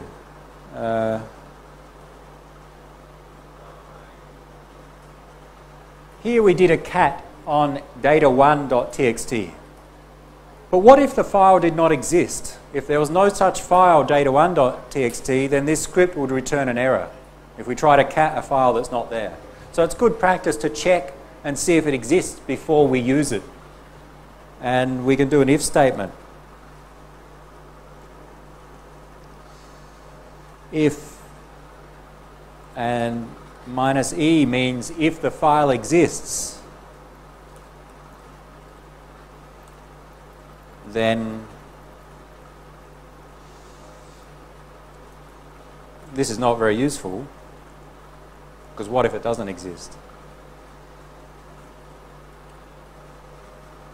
But I'll just introduce the syntax, then we'll fix it. Minus e is a special operator, is used for testing about files and directories. Minus e means if the file exists. So if data1.txt is a file and it is present in the directory, then this will return true and will echo it exists. If there's no such file, then this conditional statement will return false. Maybe we'd like to do not. If it doesn't exist,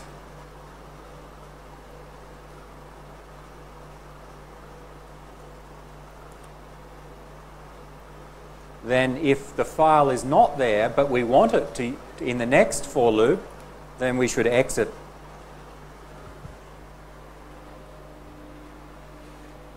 Not, the exclamation mark is a negation here. So if data1.txt does not exist, if I've got the syntax correct, then echo this error message and exit this script.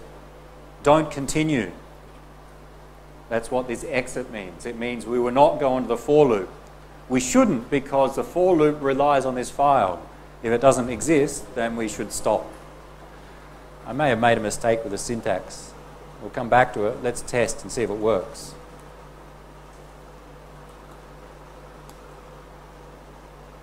Run example 4. Tanarak is my boss, and it shows those values. And let's move data 1 to be data 2. Therefore, data 1 would not exist. Then it handles that case. I'll show you the if statement in a moment, but just check if it does what you expect. When you see syntax error, something's gone wrong. Don't continue.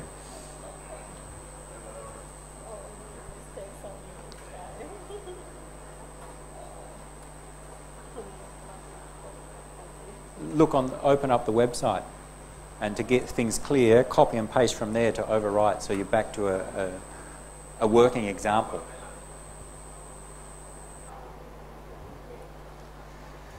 So the idea is we check if a file exists before we use it. Everything works, but you're getting errors. To me, that means not everything works. Errors, warnings and errors are not good. Okay. What's it say? Is there a way to check the line? Here, how do I get the line? Control C. Maybe a space here. Try to use, I'm not sure, but I think a space there. Yeah. That fix minus E, space before the minus E. Yep.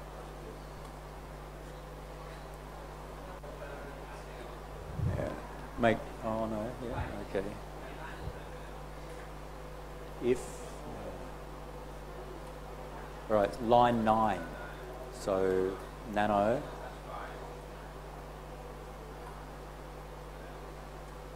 And Control C will tell you the line. Line 3, so you scroll down, a very primitive. Scroll down. What's wrong? If less than. Try a space after ELIF. I'm not sure. I think it's acceptable. If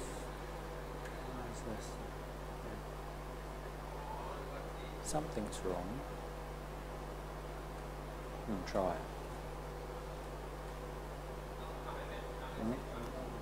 different. Again.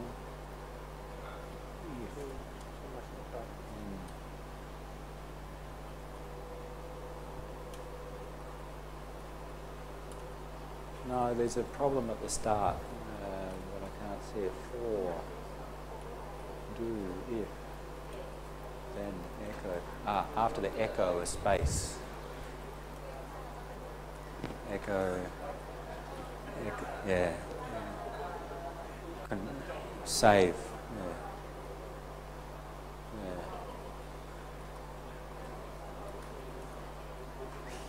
Still an error down on line 16, okay. I think you've got two dones. Only the for loop needs a done. So the second done is not. How do you change? Similar, if you go to the website, there's an example about the prompts, but don't try it now. It's quite confusing.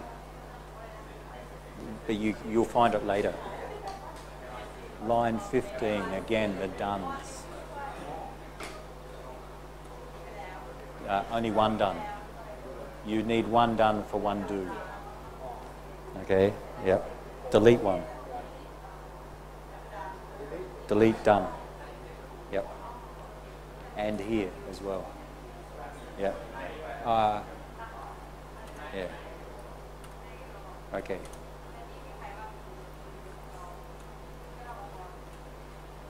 Okay.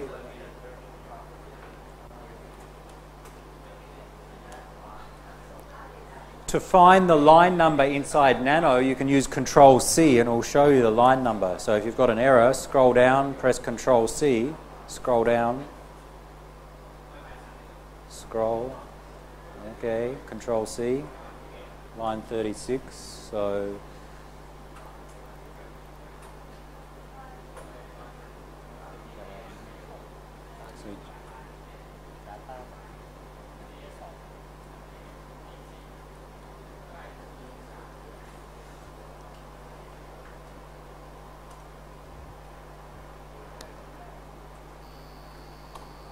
the -E in that conditional statement was a special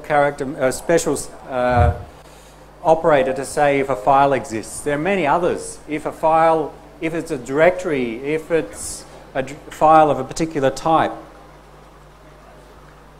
To find out all of those operators, where am I? These square brackets are implementing a test, okay? And to find out about the syntax, the program is actually called test. So man test will explain the syntax. The square brackets is just a short form of using the program test. And if you scroll through, you'll see all the different operators that you have available. And, or, string comparison, integer comparison, file checks. Is the file a particular type? Does it exist? Is it a directory? And different things. So you can do checks on files. Very useful if you want to automate tasks on files. You want to check if it exists before you do something with it. Q to quit. Do we have one more example? Shell script. One quick example to finish shell scripts because we want to move on. I'm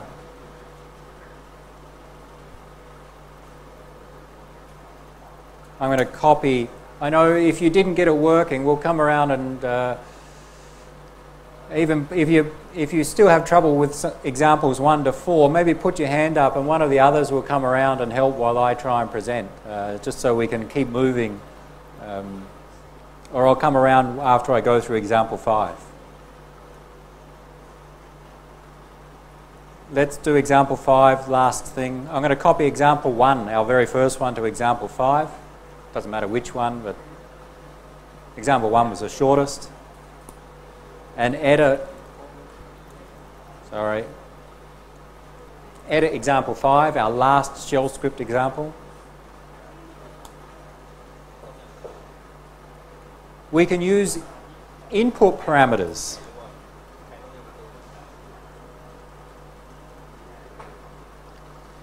What's the case?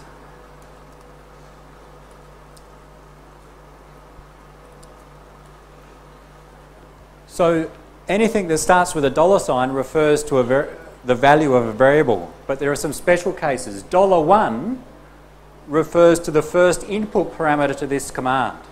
$2, the second input parameter. These are called positional parameters. So ls minus L $1. So when I run this script, I must enter in a parameter on the command line. Pipe it into grep $2. ls minus L $1, pipe grep $2. Save.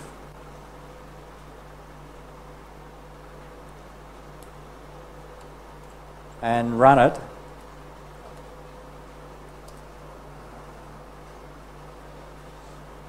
And we need to pass in two parameters. $1 will be replaced by the first parameter and $2 by the second parameter. And just for this example,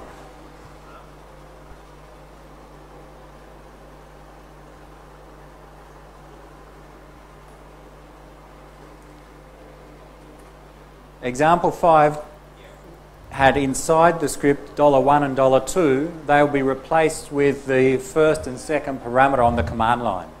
And just for this example, it was ls minus L some directory, user/bin, pipe it into grep and search for a string. The string I'm searching for is VLC, which means find me all files in that directory which have the name or have the string VLC in their name. And it shows you CVLC, NVLC, and a few others. So this is just an example of positional parameters or input parameters to a script, which means you can create a script that takes parameters as input and then reuse that script, and it can be more generic than if it's specific to the files and directories and strings.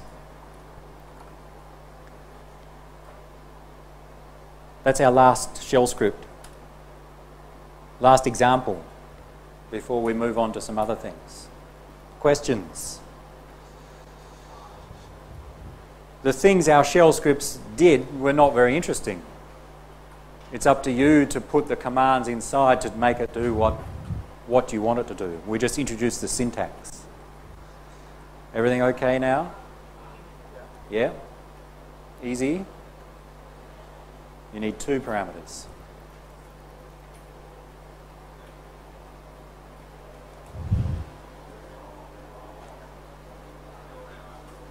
Where are we going? 50 minutes. Okay.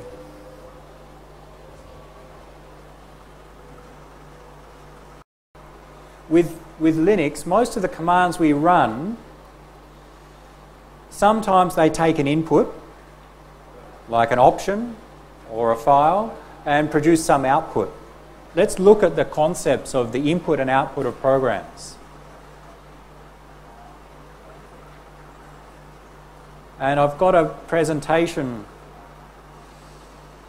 It's in the ITS 332 directory on your computer. It's called, what is it called? Linux Standard Interaction.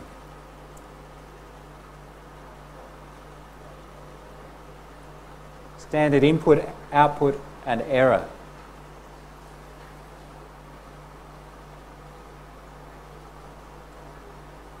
These are concepts which become quite important when we want to build complex commands on the terminal.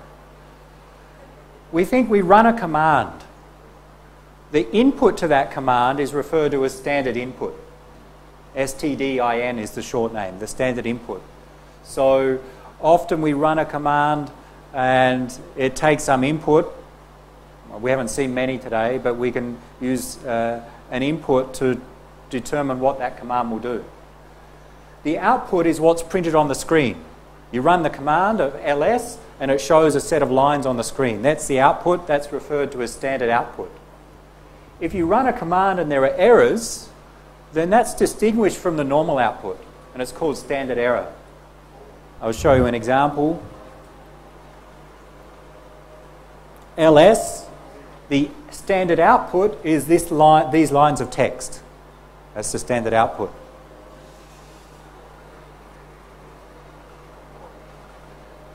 abcf, I tried to run a command that didn't exist. My terminal shows me abcf command not found. This is an error message, and although it's shown on the screen, it's referred to as standard error. So when you run commands, the normal output is standard output. Error messages are distinguished and sent to what's called standard error.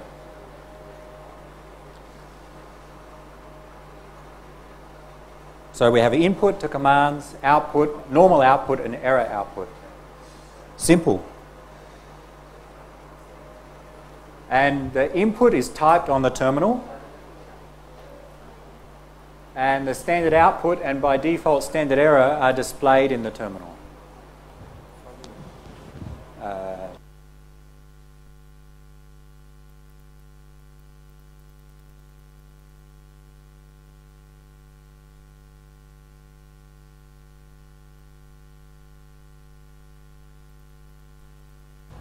Normally, when we type a command, the input we type on the terminal, it's what we type in response to the command, and the output's displayed on the terminal. Now, we can change that.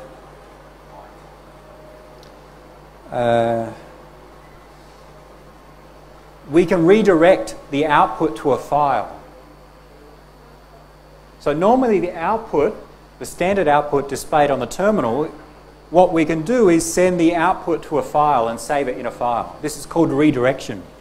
And to redirect to a file, we use the greater than sign. Let's try it. ls, normally the output of ls is shown on the screen.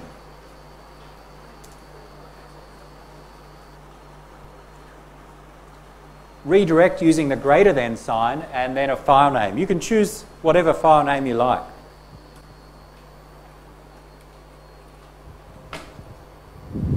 Press enter and see what's shown on the screen. Nothing. So the output of the command is no longer shown on the terminal. Where is it? It's in the file out.txt. Have a look.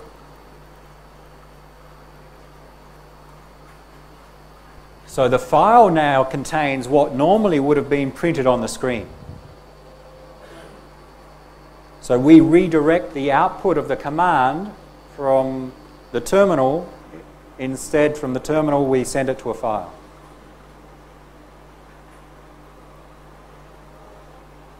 Very useful if you want to look at that output later.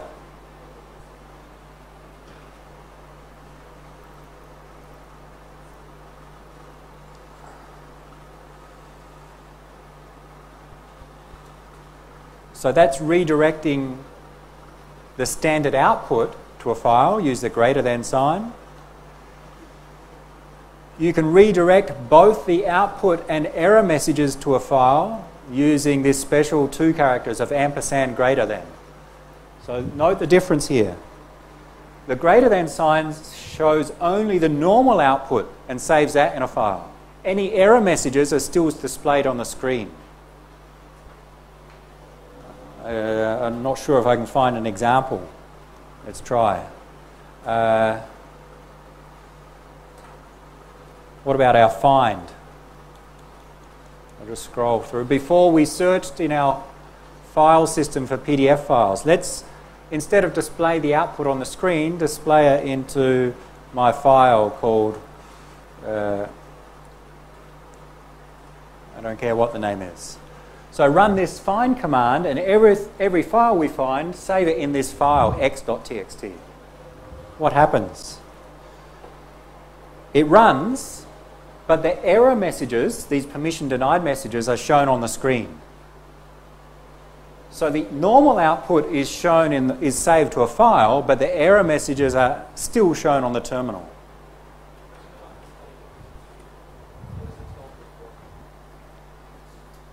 The tilde character that I type, the squiggly line, means my directory, my home directory. So the command I executed was saying, I think it wasn't necessary there, but what I executed was find, save the output, the standard output, in my home directory, a file called x.txt.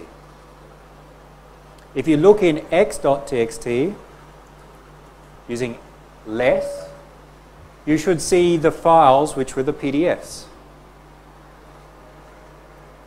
Okay, the whole list of PDFs.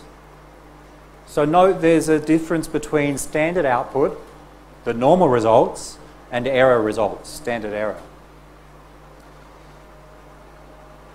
If you want to redirect the errors to the file as well, add the ampersand character. I hope it works. Yes, okay. So now if you look in x.txt, you will see the files found plus those error messages.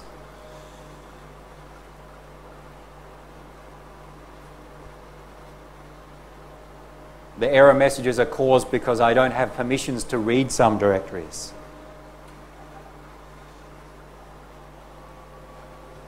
So redirection, we can redirect different things. There are many different ways to do it. Redirect the standard output to a file. Redirect both the standard output and the error messages to a file. We can redirect a files to standard input. I will not show an example now. We'll see one maybe this afternoon. That is, if a command takes input, instead of typing that input, you can take the input from a file. So it's as if you've already typed it into a file, run that command using what you typed into the file as input to that command. So read from the file the input. We'll see one this afternoon of that. Next thing. So this is redirection.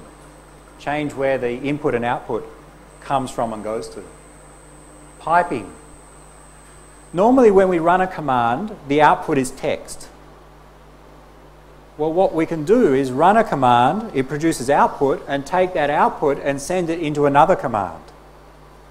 And that second command executes using the output of the first command as input. It's called a pipe. And the character we use is the vertical bar. Take the first command, execute it, the output is then used as input to the second command. And the output of the second command is then, in this case, shown on the screen. Let's see an example or a few examples of a pipe.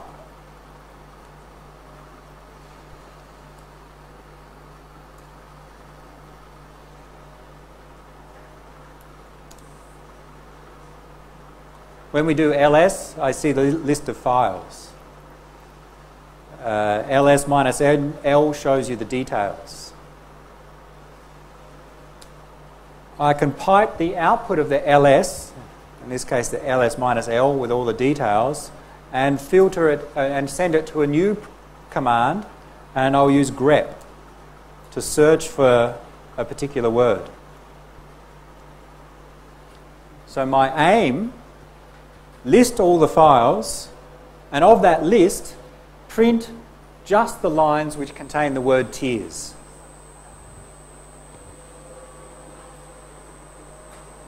And you see the two lines from the ls which contain the word tiers. Now we could have done the same thing just using ls in this case. Just an example of take the output of the first command and then pipe it into the input of the second command. And then you can have actually multiple commands. And using pipes and redirection is very powerful to build up complex commands based upon very simple ones.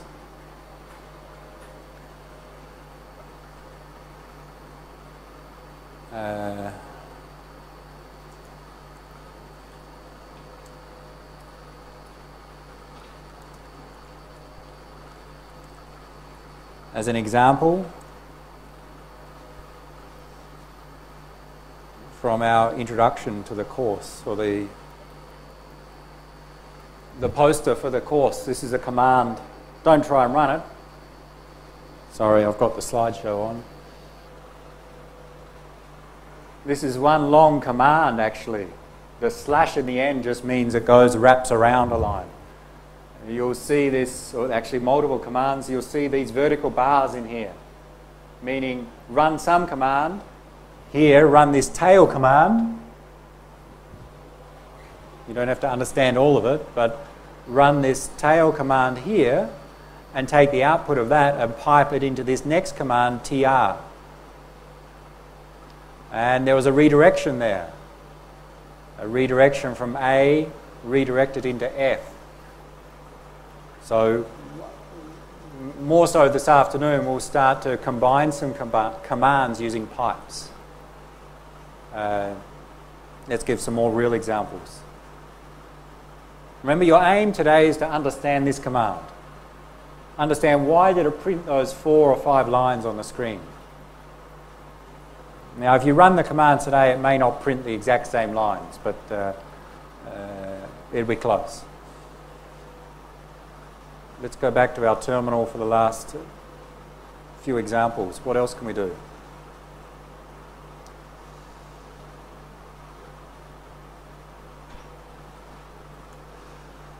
Let's say, there are other ways to do it, but my ls-l showed me all files in detailed long format. Grep tiers shows me those lines which contain the word tiers. And we see all these strings, this one line. Note that each line is space separated. These characters are space, 1, space, student, and so on. And it's the same format. Let's say I just want to get the file size. Which field is it if it's space separated? The first field? The second field? We'll see how we can do that.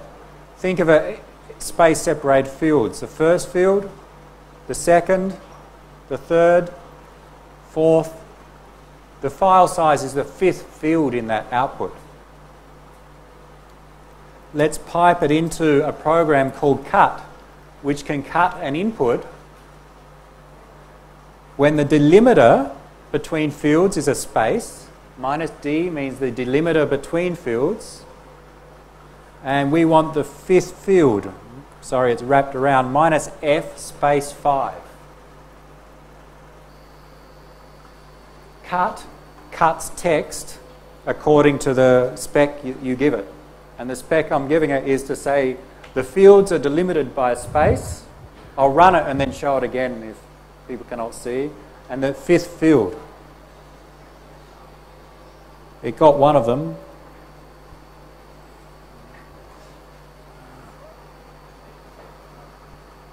Let's try again.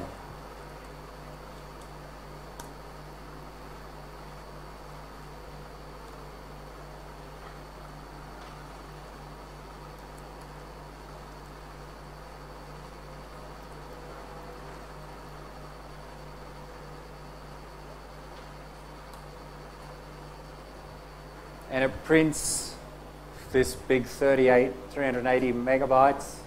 What about the second line? It doesn't print anything. Why? Why did it not work?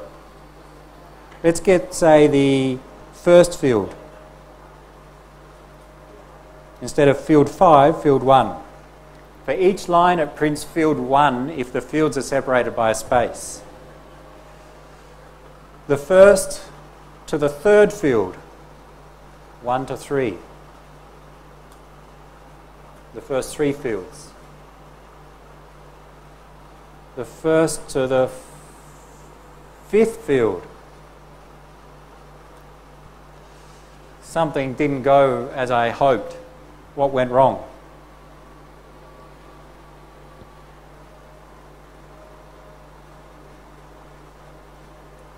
What went wrong is that there are in fact 2 spaces here. Okay, so cut separates fields by spaces. There's a single space here, meaning this is the 4th field, this is the 5th field. Whereas student on this line is the 4th field, there's a space. The 5th field is non-existent, there is no value. The 6th field is 83, so on. So cut is only separates by a single space in this case. So if our input has multiple spaces, it doesn't work very well.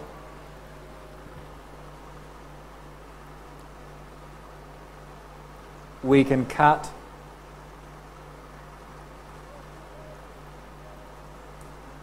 I like to see it at the top.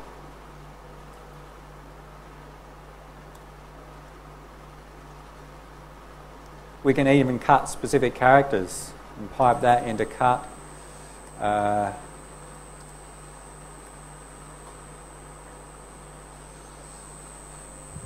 Cut the first field from our first output and then pipe that into another cut that cuts characters 2 to 4. So the first field was these 10 characters. The next cut grabs just characters 2, 3, and 4, which is RW dash, RW dash. Okay. So cut is just a way to split up strings based upon field delimiters, based upon characters, and a few other things. We'll make use of it in some further examples later. What else? Redirection. So this is pipes. Of course, we could redirect all that to a file.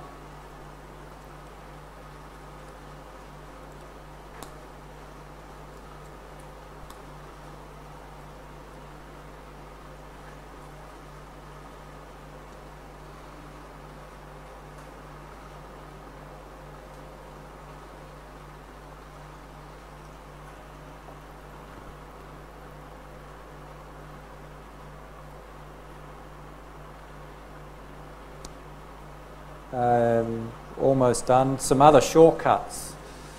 I think everyone should have 2 terminals open, at least 2 terminals. One, you see what I type, and one is what you type. Of course, you can copy and paste. If you're lazy, you don't want to type something, copy and paste from one terminal to another.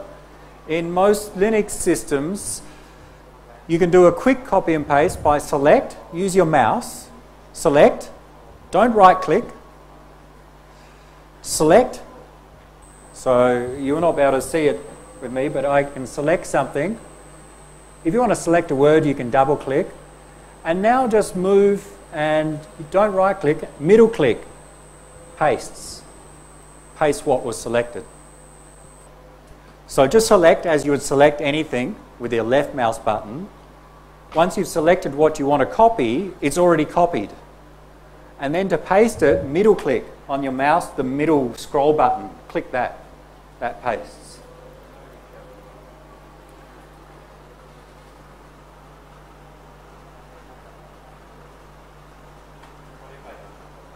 What if you don't have a middle click? We were supposed to hold this lab in the Mac room and we were going to use VirtualBox, but they don't have a middle click, so you get a different mouse.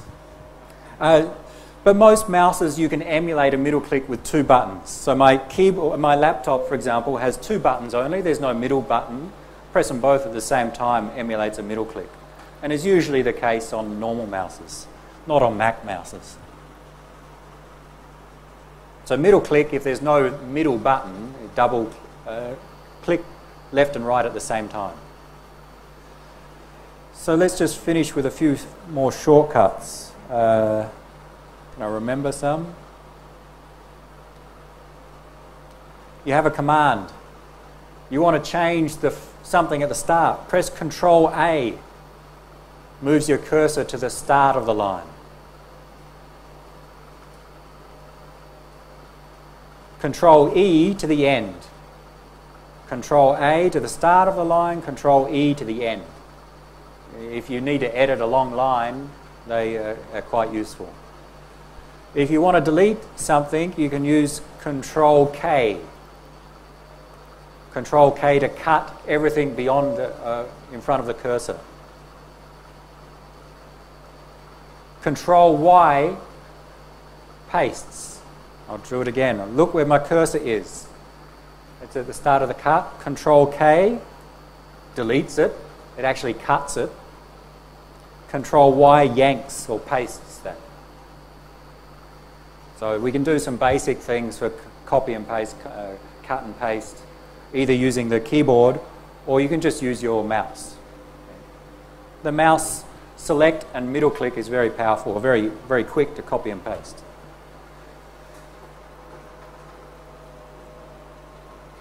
Any commands that we've missed that we may need this afternoon? Any questions as we head into the lunch break?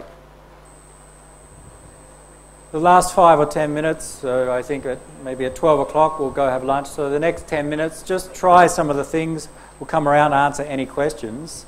This afternoon, once you know the basics from this morning, we'll just do some other things like convert some videos, manipulate some PDFs, and create some scripts where we put a set of commands into a file and execute them all at once, okay, which can be much more powerful than just running them individually.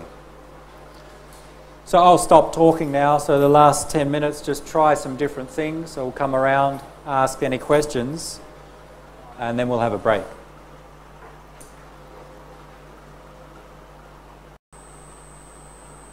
We're going to issue commands to do things on our computer, and the first basic thing that we're going to do is explore the file system. So the file system is, in simple terms, is made up of a set of directories and files. Okay? So let's do something with directories and files to get started. First command we'll try is pwd. And you type the command and press enter, and it shows some output. pwd tells me about my present working directory. Okay. pwd, my present working directory. When I execute commands, I am in some directory. When I execute them, which directory? Well, pwd tells me I am in the directory called /home/student. That's typical for a user named student to be initially in the directory called /home and followed by the username student.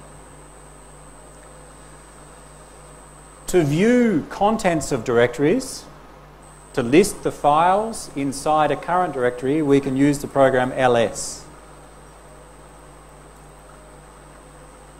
ls lists the contents of a directory, and in this case shows an output showing 5 different entries. On your terminal, it may be different than mine. Should be very similar, but it may be slightly different. Our computers, some things have changed on some of them, but you should see something like that. You need to ask questions as we go, otherwise I'll keep going. Put your hand up or just yell out if there's a problem. I cannot see everyone at the back, but I'll stay seated so I can type better. ls shows us the list of files and directories in our current directory. We'll look at that in detail in a moment. A hint, in this case, the blue ones are directories, the other ones are files. So there are 3 directories or subdirectories. In Windows you call them folders maybe, but here we call them directories. So there are 3 subdirectories. Let's change into one, the one called ITS332. So change directory, we use cd, followed by the directory name. cd into ITS332. Change into that directory. Press enter. pwd. Now you'll see I'm in /home/student/ITS332. So this represents your current directory, and it's what we call a full path or an absolute path.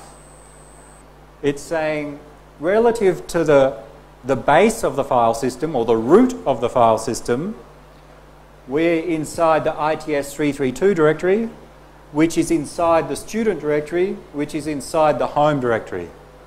And the home directory is inside the root of the file system, the root directory. We'll see some more about the exact structure later, but let's just maneuver about the file system. How do you go back? I was in home/student, now I'm in home student ITS332. How do I go back to home/student?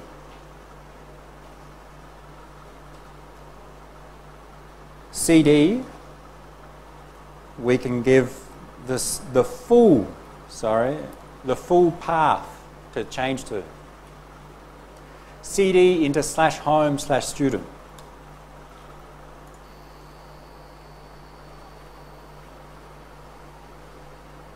Note the difference of our two CD examples. The first one, we CD into ITS332. There is no slash at the front.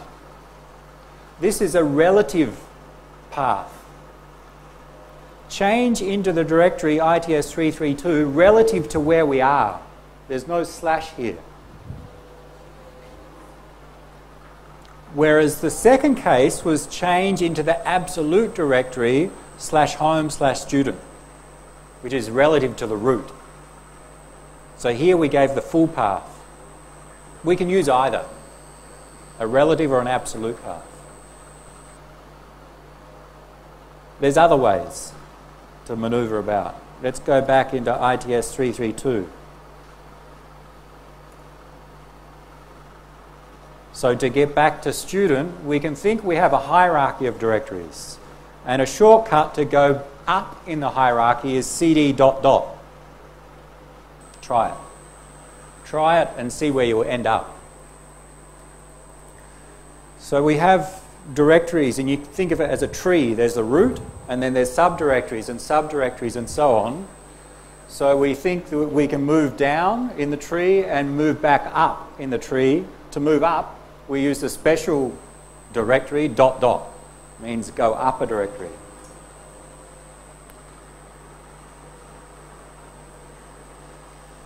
You don't need to, but just to show that it stays at the top of the screen, I'm going to use the command clear. You don't need to do that. Clear will just bring me to the top of the screen. It will clear what we currently have. And I'll do some things again. Currently,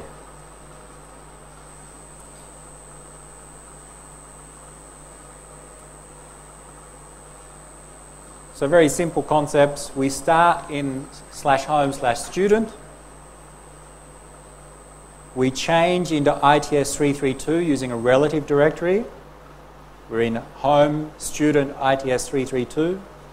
Then we go back. We CD up in the hierarchy, which takes us back to /home/student.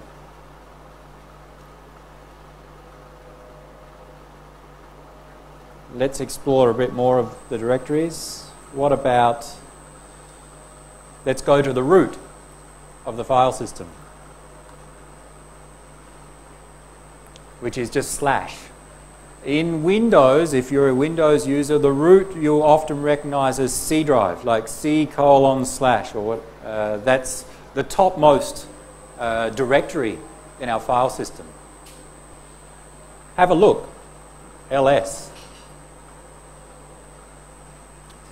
So in the root of our file system, we have a number of subdirectories and a few files even. The blue ones are subdirectories. Bin, boot, home, media, var, and others.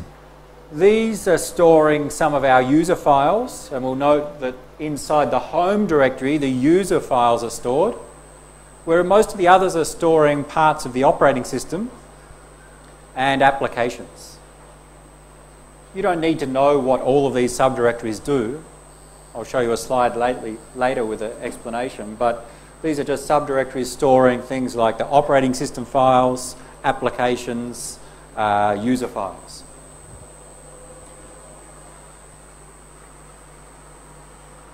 Go back to your original directory, home/student, which we call our home directory. If I'm the student user, my home directory is where I start in the terminal, which is typically /home/ the username. Go back there.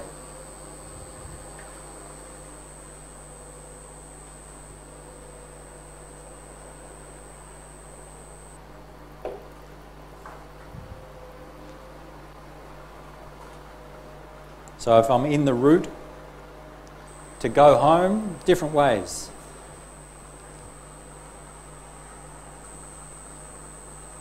cd home/student, because I know that's the relative directory I want to go to, and I'm back in home/student.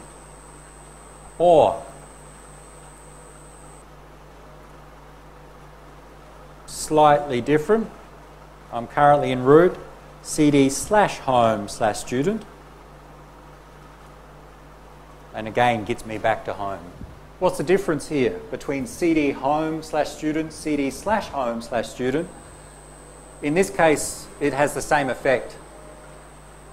This one is a relative to where we start from.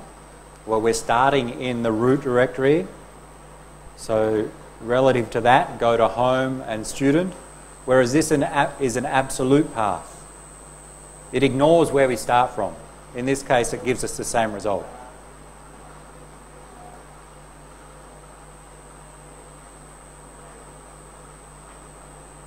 Let's go to the root directory.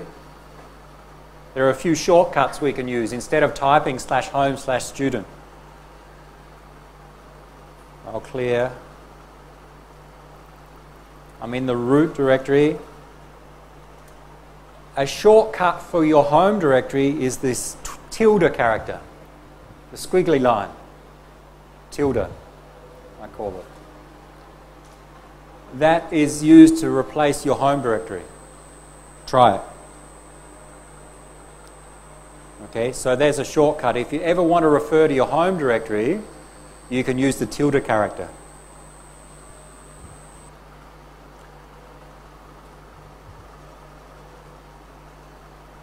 For example, we go back to the root. cd tilde/its332 means change into the directory which is my home and the subdirectory its332. So tilde really is replaced with home/student.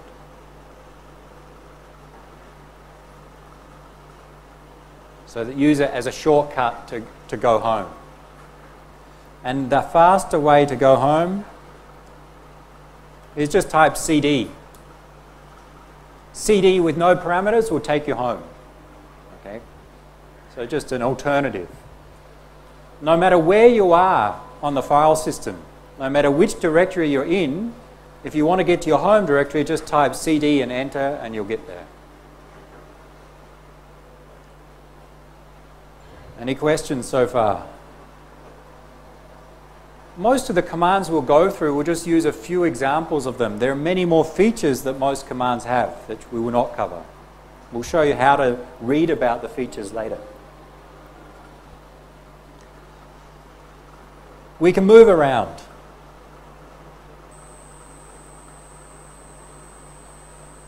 Maybe,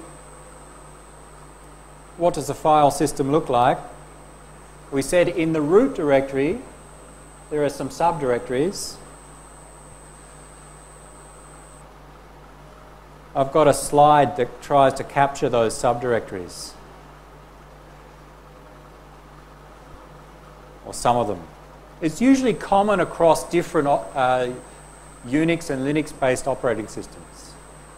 These slides are on your on the website and on actually the its332 directory, but I'll go direct to one of them. The file system hierarchy usually has these common subdirectories of bin, home, lib, and so on. Bin is short for binary. Usually stores applications, binary applications. So if you look in the bin directory, you'll find many applications. Home is where your home is, your home directory. So there can be many users on a single computer. The typical place for their home directories will be home/username. In Windows, what's the home directory? I don't have Windows. Can anyone tell me? Where do you find your home directory in Windows? Or in OS X? In Mac, it's /users/ the username, I think. I think if you look in a Mac, you'll actually see there is a home directory, but it doesn't use that. It uses /users. In Windows, I can't remember, is it /users? or user files or something. Yeah. Document, yeah. So I think those who use Windows can find their home directory. I cannot. Lib is short for libraries. Libraries are files which usually applications share. In Windows, you'll know them usually as DLLs. Okay, you'll have an application in exe, and it may use a library of executable code in a DLL file. Okay, in Unix systems, we also have libraries which different applications share. Okay. Usually, in the basics, we don't deal with the bin and the lib directory. The /root directory, don't confuse that with the / directory. /root is the home of the root user. So there is a root user that is an administrator, called root. In Windows, usually it's called administrator. Okay. So they have a special home directory called /root. We've skipped over some. etc usually contains configuration files. If you want to change something in the operating system, in Windows you use something like the registry. There are registry settings, and you can edit those registry settings. In most Unix systems, the configuration of the operating system is done via text files, and most of them are in the etc directory. /user is really repeats what we see here, but at a different level. So we see binaries or applications, libraries, and some source and other files, which again, applications and application information. var is variable things, usually websites. If your computer is a web server, if your computer is an email server, your emails will be stored here. There's usually a temp directory, and there are others. Okay. You don't need to know them. And it may be different on different systems, but often we'll see some of these common directories. Some of them are explained there, or very brief explanation. Let's go back into our file system. Let's go home.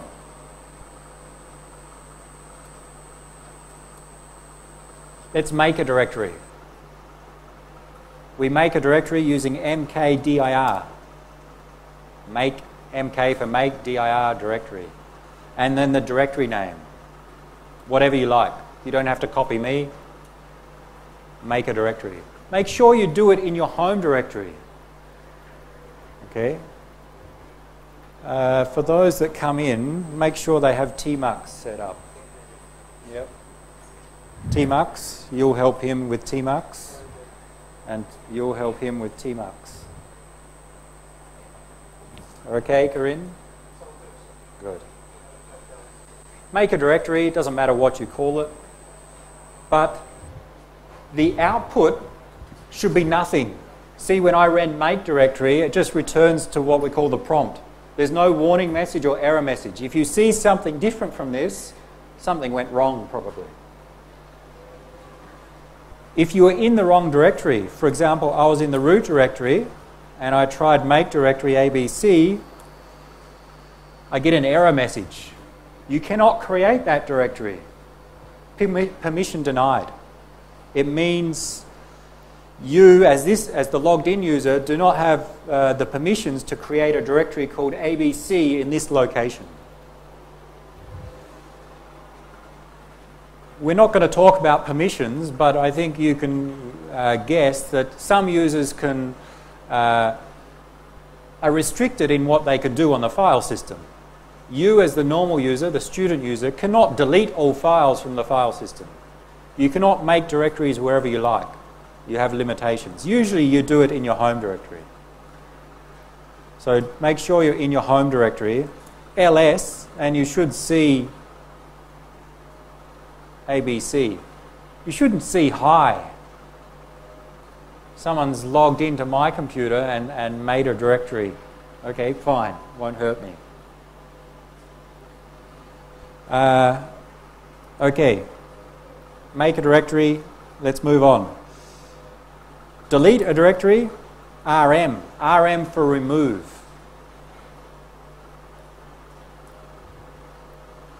mk for make, rm for remove, so delete. and it's gone. Let's move on.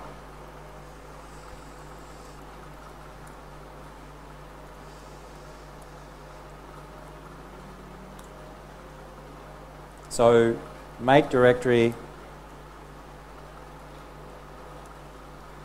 and delete a directory.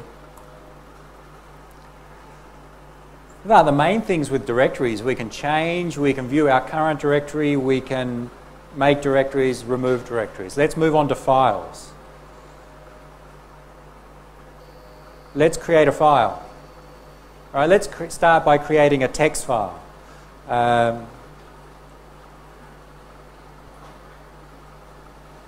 We'll use a text editor. There are many text editors on your computer. The one we'll use is called Nano. Well, I will use Nano is a text editor, and you can pass in a file name, whatever you like. You don't have to use the same file name as mine. And press enter, and it will open up a text editor. Type some message in your text file, and then we'll see how to save it.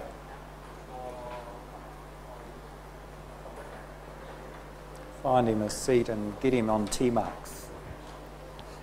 Type in your text editor, type whatever you like in your text file.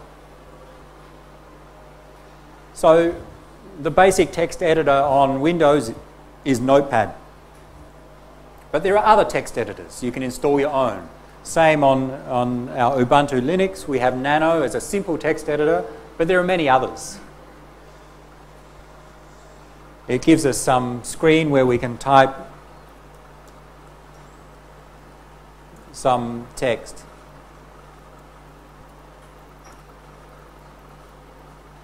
Now, we're not going to teach you how to use Nano except how to save files and exit. And note down the bottom of the screen, it gives you some menu. The caret, that hat character, means control. So Control G is get help. Control X is exit. Control O is save. They are the main ones you need for today. Control O, write. Write the file means save the file. If you want to save the file, Control O. It says, which file name do you want to save it as? Well, the same one that I gave before, just press enter, and it's saved. If you want to exit, Control X. If you try to exit before you save, it will give you some prompt. Do you want to save? Okay. So create a text file. Again, you can put whatever you like into it. You don't have to name it the same as mine. Let's do something with that text file. Yep. How can I change the directory of the saved file? How can I change the directory of the saved file? You mean put it somewhere else? We'll move it. Okay, the question is how do I change the directory? Let's see where mine is, or where yours is. Let's do ls. Your file should be there. Okay. Again, you'll see a different set of directories or files than me, but you should see the one you just created.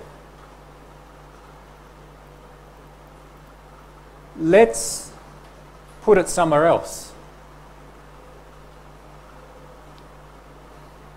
So the question was, how do I change directories? Well, we move it to a different directory. MV, my new file. Move, you move something from a source to a destination. Move, MV, your file name. Where do you want to put it? Well, if you want to put it in another directory, type the name of the directory you want to put it in. Move my new file.txt into its332 directory. That shifts it into a different directory.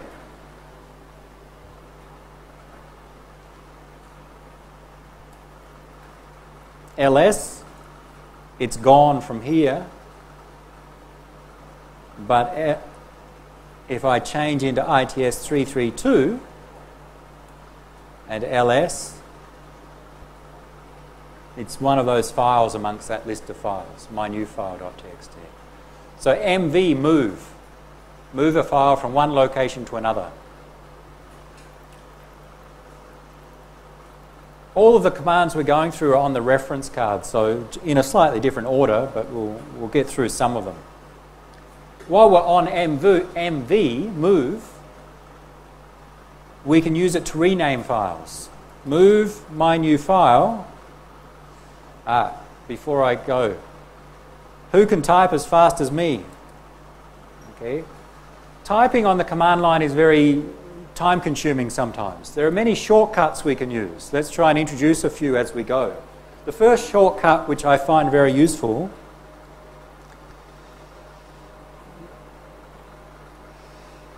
alright, there's a set of files in my directory. I want to move my new file somewhere else. So I type mv for move, and then I start to type the file name, m, for my new file.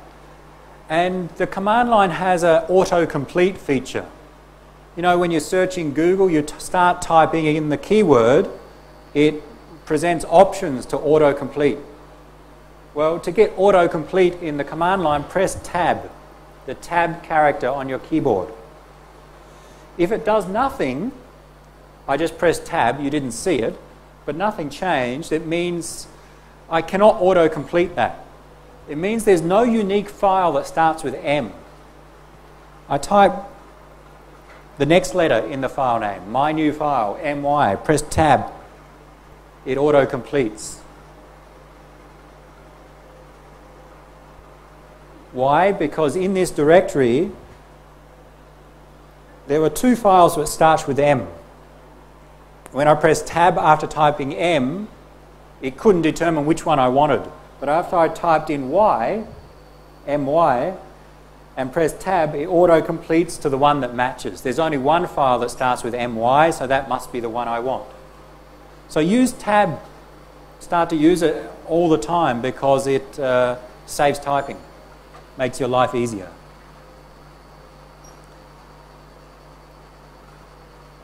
If you, I'll try again. If you press tab, nothing happens. If you press tab twice, it will list the options. Okay, I've got mvm. I press tab 2 times, and the command line shows me the 2 files that start with M. Just to remind me that in this directory there are 2 files that start with M. I now type Y, press tab, and it auto-completes. So if autocomplete doesn't work, press tab again, and it will give you options of what starts with those particular letters. Now, what are we doing? Renaming a file. Renaming a file is the same as moving a file from one name to another name.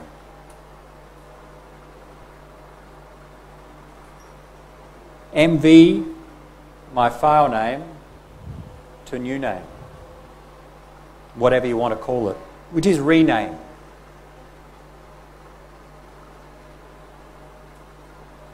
And now my new file has disappeared. I now have a file called newname.txt. So mv is used for moving a file between directories as well as renaming files.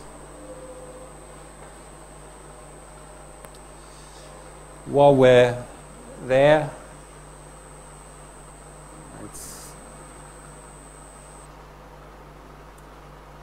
let's copy the file, cp.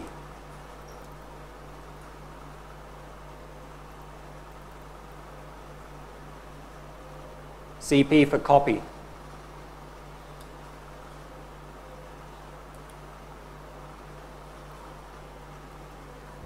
So cp, the file name, the source file, the one you want to copy, and the destination, the new one you want to create, which is going to be identical to the source.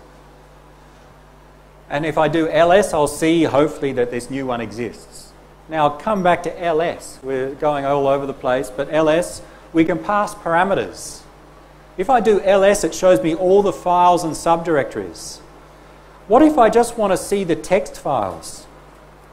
We can use the wildcard like this. List all files which match any character. Star means any character, it's a wildcard. but finishes with .txt.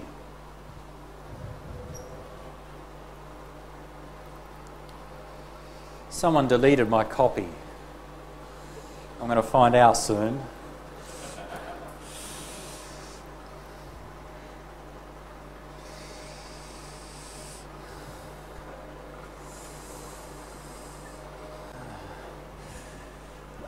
All right, we'll try again.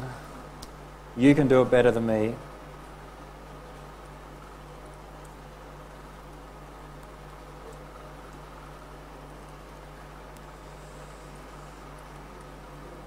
I've got a file and I can copy it. Please don't delete it.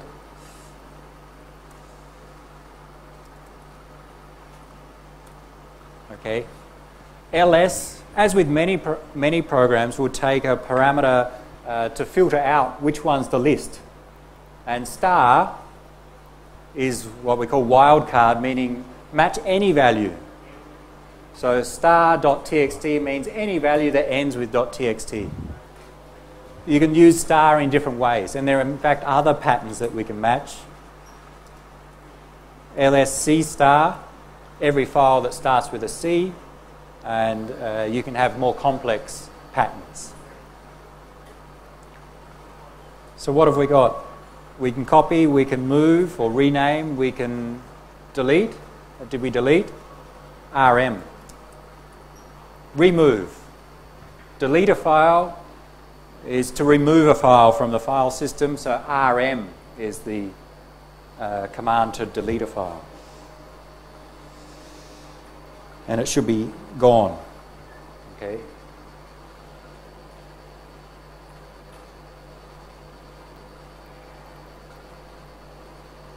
RM removes a file. There's no trash. There's no recycle bin. If you remove, it's gone. Okay. Gone in that you need special techniques if you want to recover it. So it doesn't move into a trash or recycle bin, it's deleted. Okay? So be careful. Don't try and delete important files. Don't try and delete the operating system. Okay? We can copy, we can move, we can remove, we can edit with nano. Let's go back to some of the commands we know and do a few different things with them. What? Let's come back to ls. ls lists the files. It has many options, and on the command line, options are usually given as a character following a dash. And we'll see how to find the options. Sorry, I'll just clear and go to the top of the screen.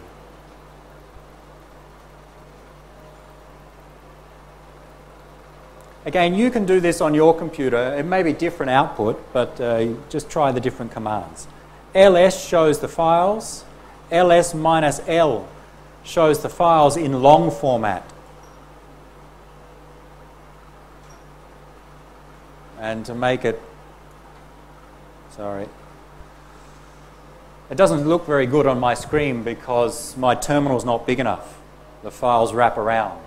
You can make your terminal bigger to make it look nicer on your screen. Okay, but let's try again. ls-l, show the output in long format, give a lot of details.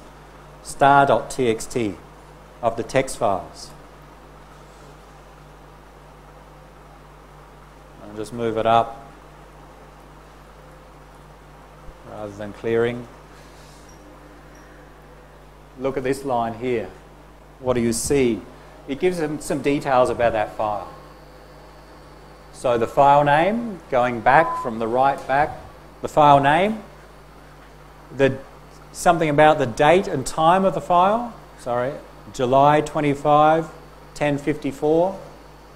Now with files there are different dates and times associated. There's usually creation time, modification time, when was it last modified, and access time, when was it last accessed. This is the modification time from memory, when it was last modified. 26 is the size of the file in bytes. This file is 26 bytes. Student and student is something about who owns the file. Whose file is it? The first student on the left means who's the user that owns it, and the second one means who's the group. But today we're not going to cover permissions, so we're not going to explain that in any more detail. But the owner of the file. When our computer system may have many users, we need to indicate whose file it is. One I always forget. I'm not going to try and remember. The first set of characters about permissions. Something telling us about who can read the file. Read means open. Who can write the file means edit, delete, change. And dash means usually it's the third character is execute. So the permissions in Unix are read, write, and execute. Read is opening, writing is modifying, executing is executing, running it. Okay? These 10 characters, no, of the 10 characters, the last 9 tell us about permissions on this file. And again, I don't want to spend time on explaining it. 3 characters say what the user can do. The next 3 characters say what the group can do. And the last 3 characters say what everyone else can do with this file. I'm the user student. I can read and write this file. I cannot execute. Anyone in the group student can read and write this file. They cannot execute. Any user who's not student and not in the student group can only read the file. That's the way we interpret that. You need to go study a little bit more about permissions to go into more detail there. That's not for today. The first character indicates the type of file. The main types of files we have are files and directories.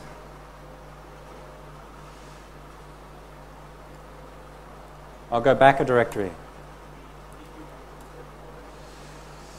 Again, very hard to see on my screen, but you will see the blue ones, the first character is a D, meaning this is a directory. And the ones which are not blue, the first character is a dash, meaning this is not a directory, it's a file. So that's how you really know if it's a file or directory, not by the color, but by that first character in the output here, directory or file. So we can view the long format.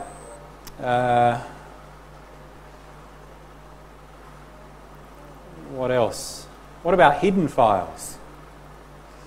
I think you know on, say on Windows you can have hidden files, ones which are not normally shown but they're actually there. Well, the similar concept we have, what have we got? Copy, what did I have? Do I have a file? Copy my ABC file from my ITS332 directory. So this is the source. I want to copy abc.txt from ITS332 directory into another file. And I could type, okay, so create a file called another.txt. To make it hidden, put a dot in front of it.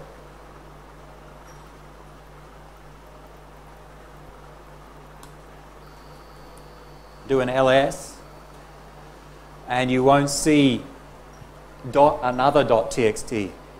Okay, so the concept of a hidden file in Unix is a file that's name starts with a dot. Okay? Dot files. They're not hidden in terms of security. Usually you can find them quite easily, but they're just hidden in terms of convenience. They're not listed when we do ls in a normal operation. To list it, you need to do ls minus a for all files, normal files plus hidden files. And you see a bunch of hidden files and directories, and one of them should be the one that you just created. ls minus a. List all files.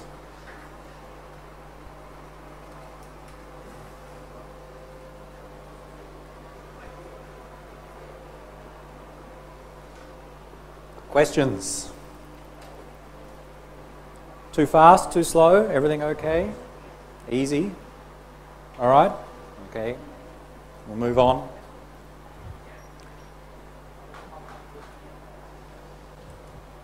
You can combine options. Try ls minus a minus l.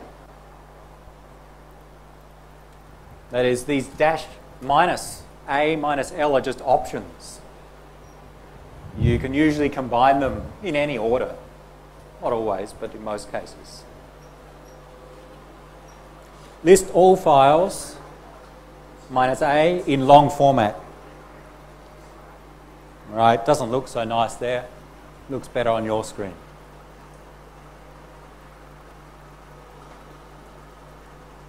And there are many other options. Where do you find the options to ls? So now, how do we find help? Well, there's things called manuals or man pages, manual pages. If you know the command, I know the command to list files is ls. To read about all the details, I do man ls. Man is the program that will show you the help, the manual for this program.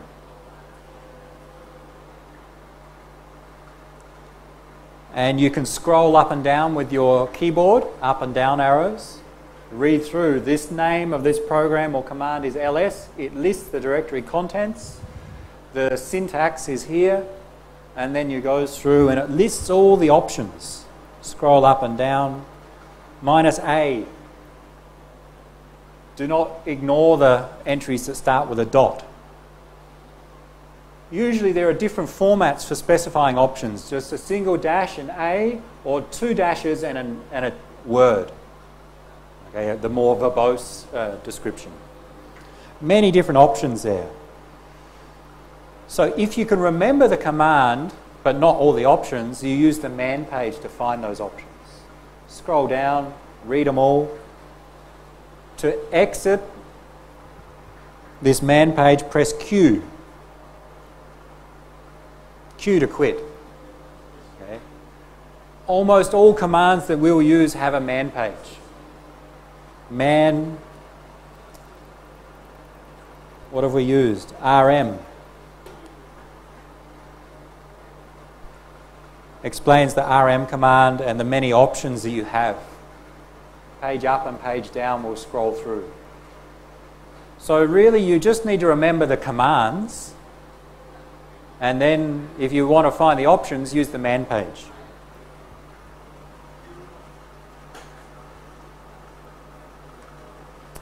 What if you can't remember the command name? What if you don't know CP is for copying or RM is for deleting? There's a very basic search feature, man minus K, and then some keyword. Show me all the man pages which contain in the description delete. There's a lot. You need to scroll up and down to find. It gives you the name of the command and the description. It's not the best of search features, okay? But sometimes it will get you what you're looking for. So there are many commands that refer to delete. So it's a very primitive search for a command. Really, if you want to know a command to do something, probably your best bet is to search on the internet. Okay? How to delete a file in Linux, and it will give you the command. But over time, you'll learn those commands and you'll remember them. Okay. We can move about directories. We can create files. Let's create a few more files.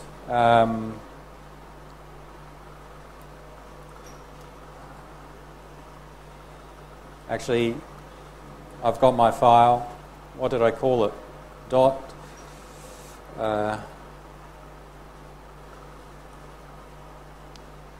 File extensions don't matter in Linux or Unix. Up until now, my examples, I called files .txt. It means nothing .txt. With respect to the operating system, the extensions do not indicate what the file type is. Who did that?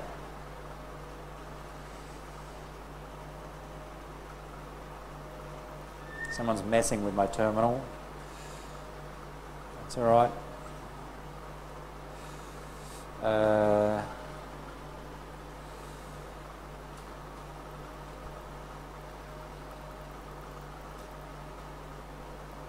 do I attach?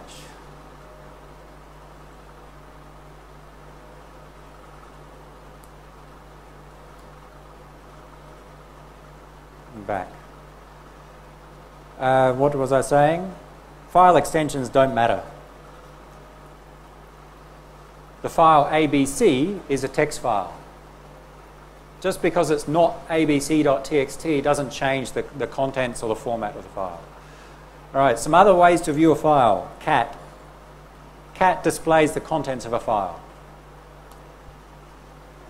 Okay, very quick way to display all the file. When you have a very long file, it just lists all those lines. What's a very long file?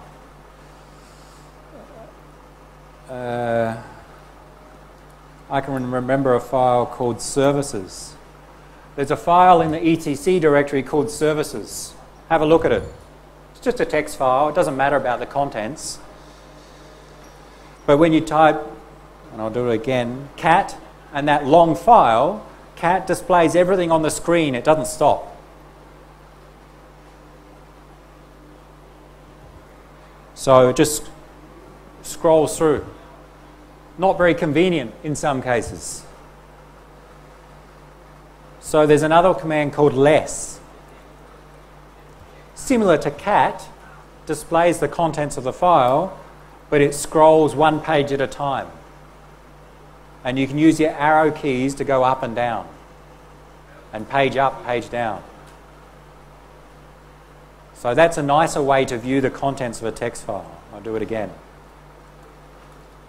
Less displays a long file page by page. Allows you to scroll. To exit, press Q, like a man page. Cat displays the contents of a file as is. Just displays all of it at once. So we can view files. What else? You want to see the first line of a file. We can use head, or the first few lines. The head of a file.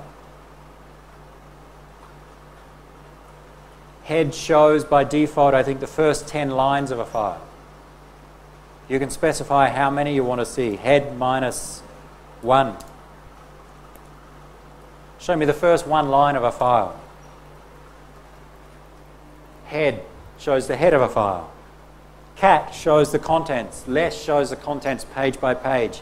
Head shows the top of the file. Using the minus operator, you can specify how many lines at the top you want to see. And to see the bottom of a file, what do we use? The tail.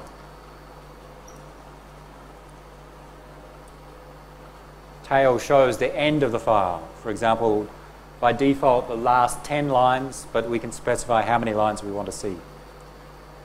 Many things in Linux we use text files. The configuration of the operating system, and there are many programs to support the processing of text files because it can help when we want to automate things.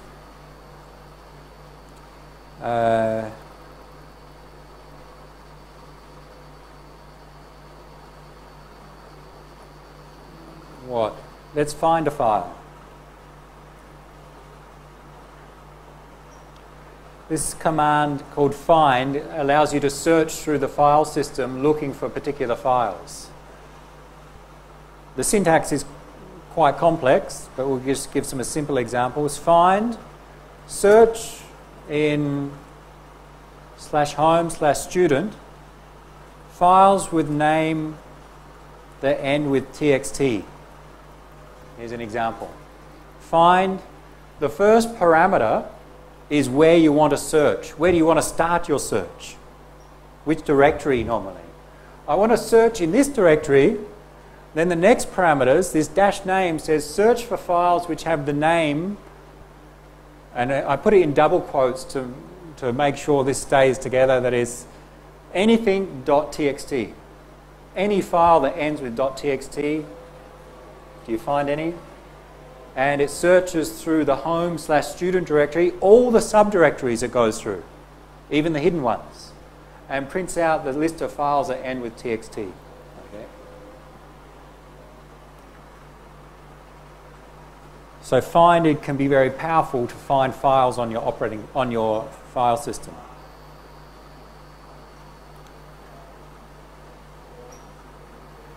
We could do a shortcut, find in our home directory instead of having to type /home/student, and we get the same result.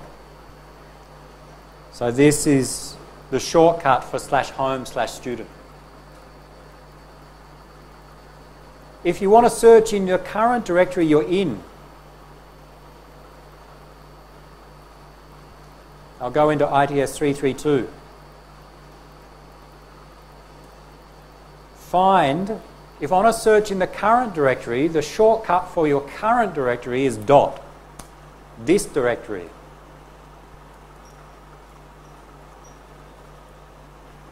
Find, looking in this directory, the current one, and all its subdirectories, all the files with name ending with .pdf.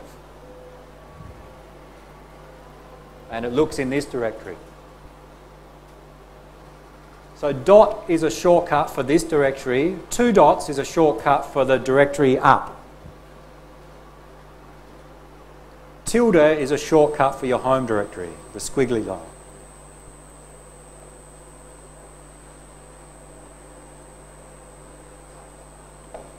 Find has many other options. You don't have to search by name. You can search by size, by date. And when you search, you can do things like delete the files that it finds. Let's say you want to delete all the files which were created after some date in your directory.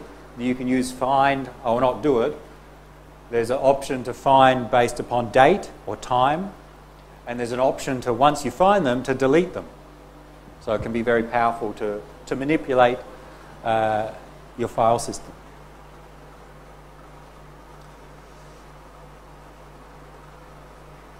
Find looks for any file of any type, but our programs that we run, ls is an application. Okay, ls, there's an executable file which implements ls. Sometimes we call it a command or an application or a program. Where is ls? Where is the file, the binary file for ls? Different ways to find an application. Which ls? Which tells you which binary file implements this command, /bin/ls. So the ls program is in the /bin directory. There are others, I think. Where is ls? It's a little bit more complicated that where is. It's searched for not just the program but also the manual page. ls, the program is in bin. The man page, the help, is this file. You don't need to know about that, but where is will give you more information about a program.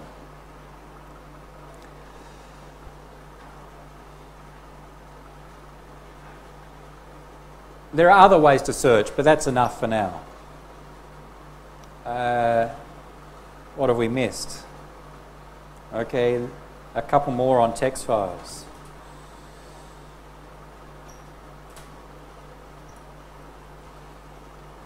When we did our cat on I'm using /etc services as just an example of a text file. We don't care about the content, why it's called this, but I just know it's a long text file. How long is it? How long is etc services? Tell me. First, how many bytes is that file? Find the number of bytes in this file called services in the etc directory.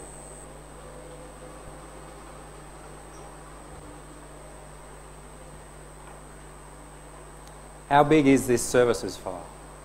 Anyone have an answer?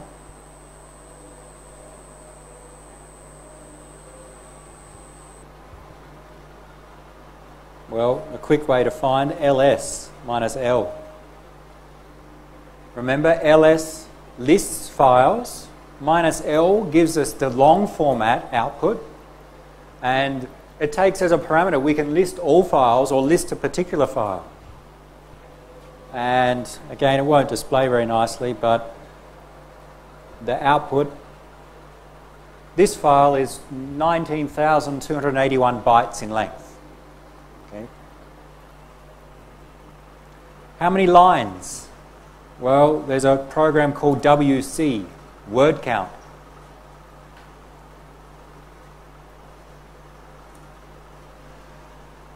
This services file contains 605 lines of text, 2,627 words. Words are separated by spaces, and 19,281 characters. Okay, if you look in that text file, you'll see 600 lines, 2,600 words, and 19,000 characters. And of course, one character is 1 byte when you store that text file. So the size is 19,281 bytes. WC, word count. It's useful to get information about a text file.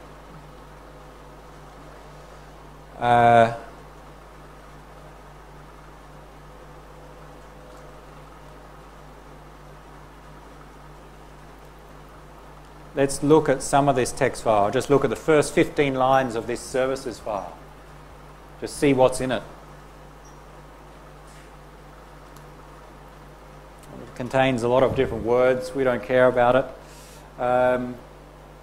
Sometimes we want to search through a file. Find all the lines in a text file which match some particular string.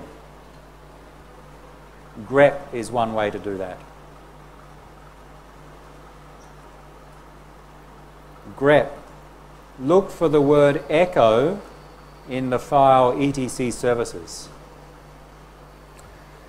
It uses regular expressions to search through a particular text file. In this case, any line that contains the word echo should be displayed.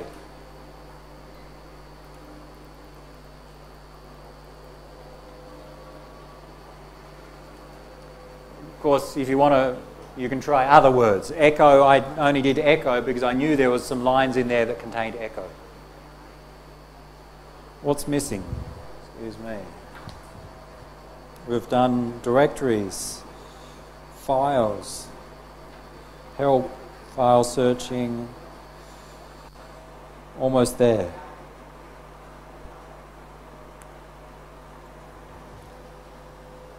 Any questions? Search for all right, there's your task. Find all PDF files on your computer. Hint, use find. Okay. Find all the PDF files, everything that ends with .pdf on your computer.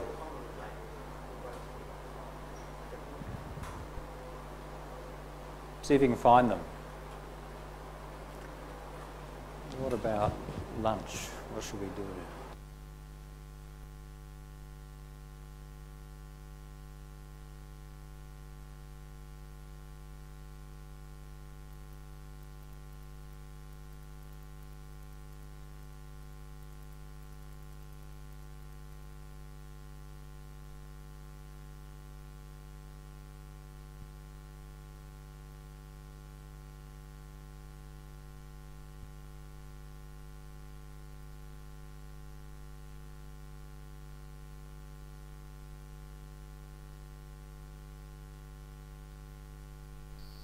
What program do you use to find all your PDFs? Okay, find and slash. You need to say where to look for, where to look. Remember the second parameter, or our programs take parameters. So find is a program, the next things we type in are the parameters. So the first parameter is where to start the search from.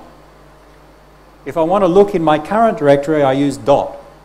But if I want to look in the entire file system, use slash, because slash indicates the root directory. And the name ends with PDF. Okay? So find, looking in the root directory and any of its subdirectories, because it also goes through subdirectories, which will be everything, any file that ends with .pdf in the name. Some you may see errors like permission denied, meaning you as the student user are not allowed to look in a particular directory. Some directories are restricted. It'll go for a long time, maybe you'll find them. If you want to stop a program, what do? Control-C. Control-C kills a running program. Control-C.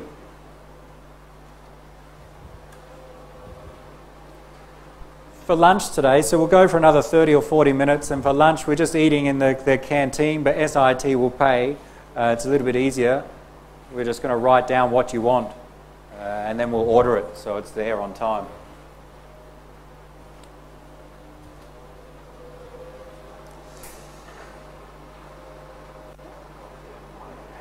A few more shortcuts in the terminal.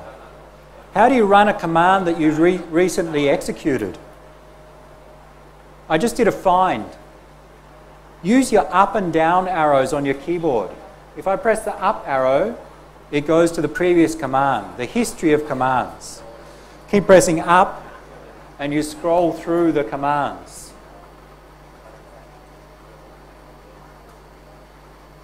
Up and down will scroll through the history of commands. What else? If you want to list all the commands, type history. So the terminal keeps track of the commands that you've been using. And it shows your history, all the commands you've executed. And it gives a number from the start. You want to execute one, or maybe you typed a real long command, you don't want to type it again. You want to execute a command of a particular number. For example, I want to execute command number 104. Exclamation mark 104. Executes that command. Now you need to be careful. You need to know that 104 is the command you want, and you get that from the history. Exclamation mark, what's the name? It's called bang. When there's a bang, there's an exclamation. So it's often called the bang character. Bang 104. There are many extensions to that to speed things up, which we will not cover.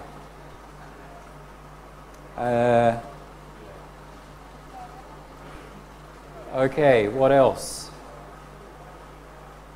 Questions on the commands we've done? Any problems? Everything okay? You may not remember every command. Use the reference card. You need to practice to learn some of them.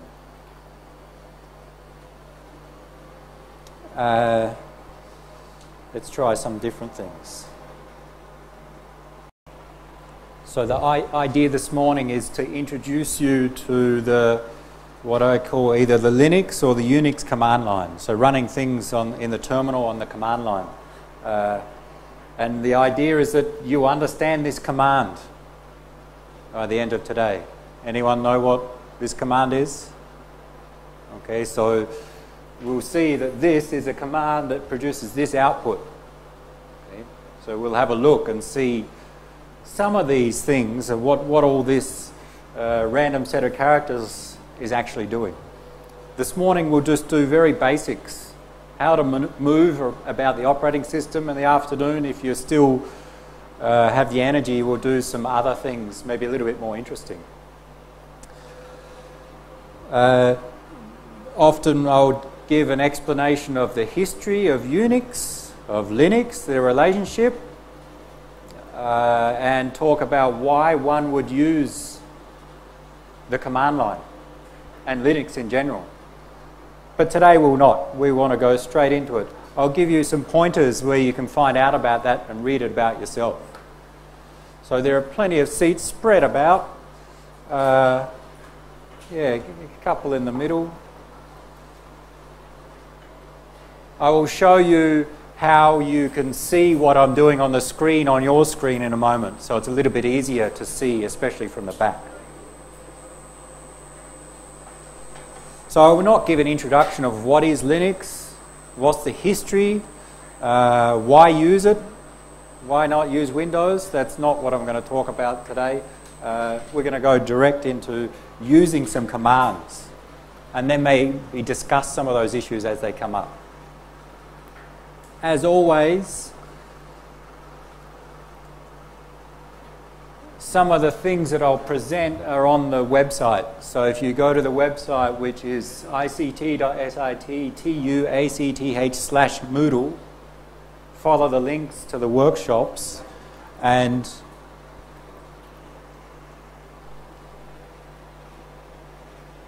you will find links to some other resources. This Linux reference card is a PDF of the page you have in front of you. Okay? These documents are also on your desktop. I think I've put them there. If you have logged in, I should say again, the username and password to these machines is what? Student and student. Okay, very secure. If you log in, on your desktop you'll see a folder called ITS332. That was the name of the lab. And you'll see local copies of some of these documents there. So you don't even have to go to the website. But the Linux reference card is just this one-page sheet, which we'll look through over time.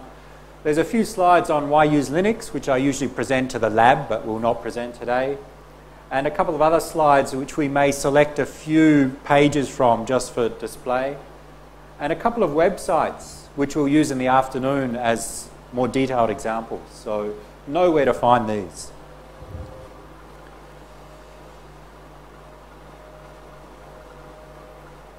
Let's open a terminal, because the terminal is the application that gives us the interface for issuing commands to our computer, and the computer sending back some output, and it's displayed on the terminal. So we have a terminal application, and let me close this. How do you find it? You cannot see on my computer. Can anyone not open a terminal? I think in your desktop there's a black icon. You can open multiple. Open at least two. And just close this one.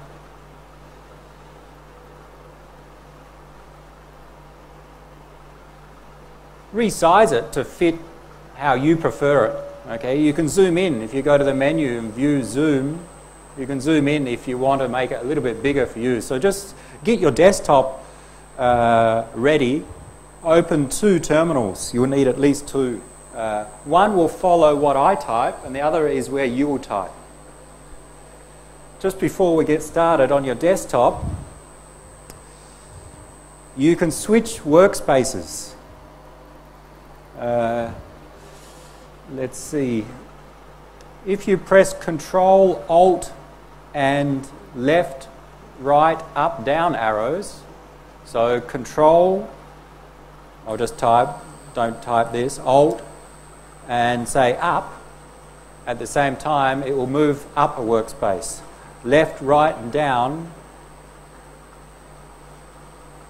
you can switch workspaces. See if you can do that. It's hard for me to show the exact command. Control, Alt, and your arrows move around. In that way you can open a browser or a PDF in one workspace and your terminal in another workspace and conveniently switch between them quite quickly. Just so you can follow along a little bit easier. If you want, if this color scheme of this sort of white text on dark background is not so good, with your terminal, if you go to the menu and edit, profile preferences. So open your terminal and go to the menu, edit profile preferences. You can change the color scheme. Okay? And you can use the colors from the system theme, or you can select a different color scheme. Whichever is your preference. Okay?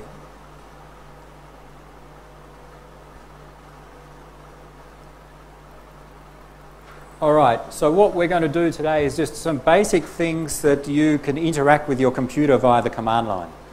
And I'll do some things on the screen and you can do them on your own computer. You can do them the same or differently and just explore some commands. But what's convenient is if you don't have to look at the projector, but you can look at your own monitor and see what I'm typing. So first we want to set that up. Here's my terminal that I'm going to use. We'll explain the prompt as we go, but if you've got one of your terminals open, this is a special step at the startup, I want you to log into my computer. And my computer is which computer in this room? On the screen, which computer am I using? Anyone want to guess? It's not this one. Computer number 24. Which is one of them at the back, okay? Don't use 24, I'm using it. I've logged into it remotely. I want you to log into it remotely. So, type this on one of your terminals. SSH is the program to log in remotely, log into another computer, and the IP address of that other computer is this 10.10.6.224. Press enter. It will prompt for a username and password. Same username and password, or I think it prompts immediately for a password. It's student and log in.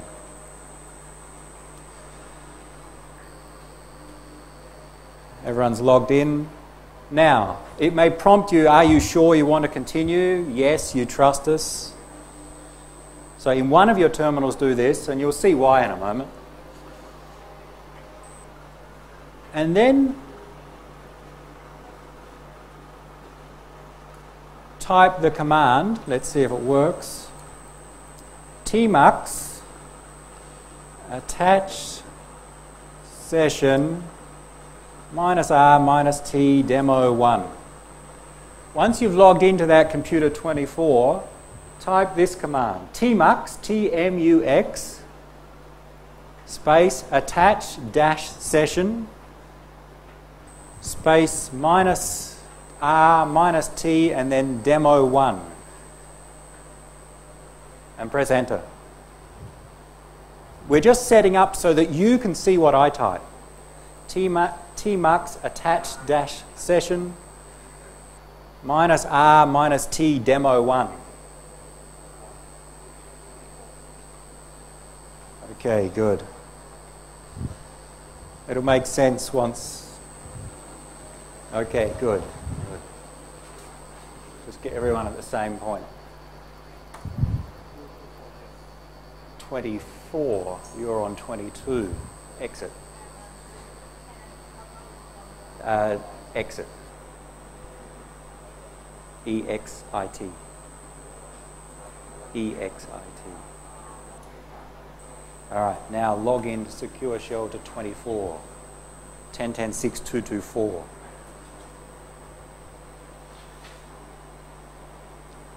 tmux attach is spelt wrong. Okay, we'll get everyone at the same spot and then we'll start. tmux attach session. We're going to use this so you can see what I type. You'll see in one window what I type, and in the other terminal window you will type your own things. That's all. Yes. Okay. Almost. 10.10.6.224. Good. Yep. Okay. No.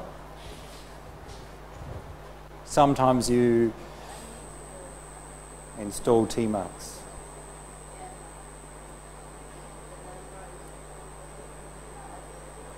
Right, so you need LAN on here to connect. Use this one. Use this one. If you use this one, you'll be able, most of the commands, so what I suggest is use this one to see what I'm doing, and you can still run the commands on this one. Okay, so then you can view both. All right, I think everyone's there. Let's see what that did. tmux is this program that allows us to share a terminal. You watch your terminal. Is it changing? So you're going to see what I type, that's all. Okay? And then you don't have to look at the screen, you can listen and look at your monitor. Okay? So now everyone's set up. What we'll do is you watch in one window, and the other window you can type and follow along. So let's get started.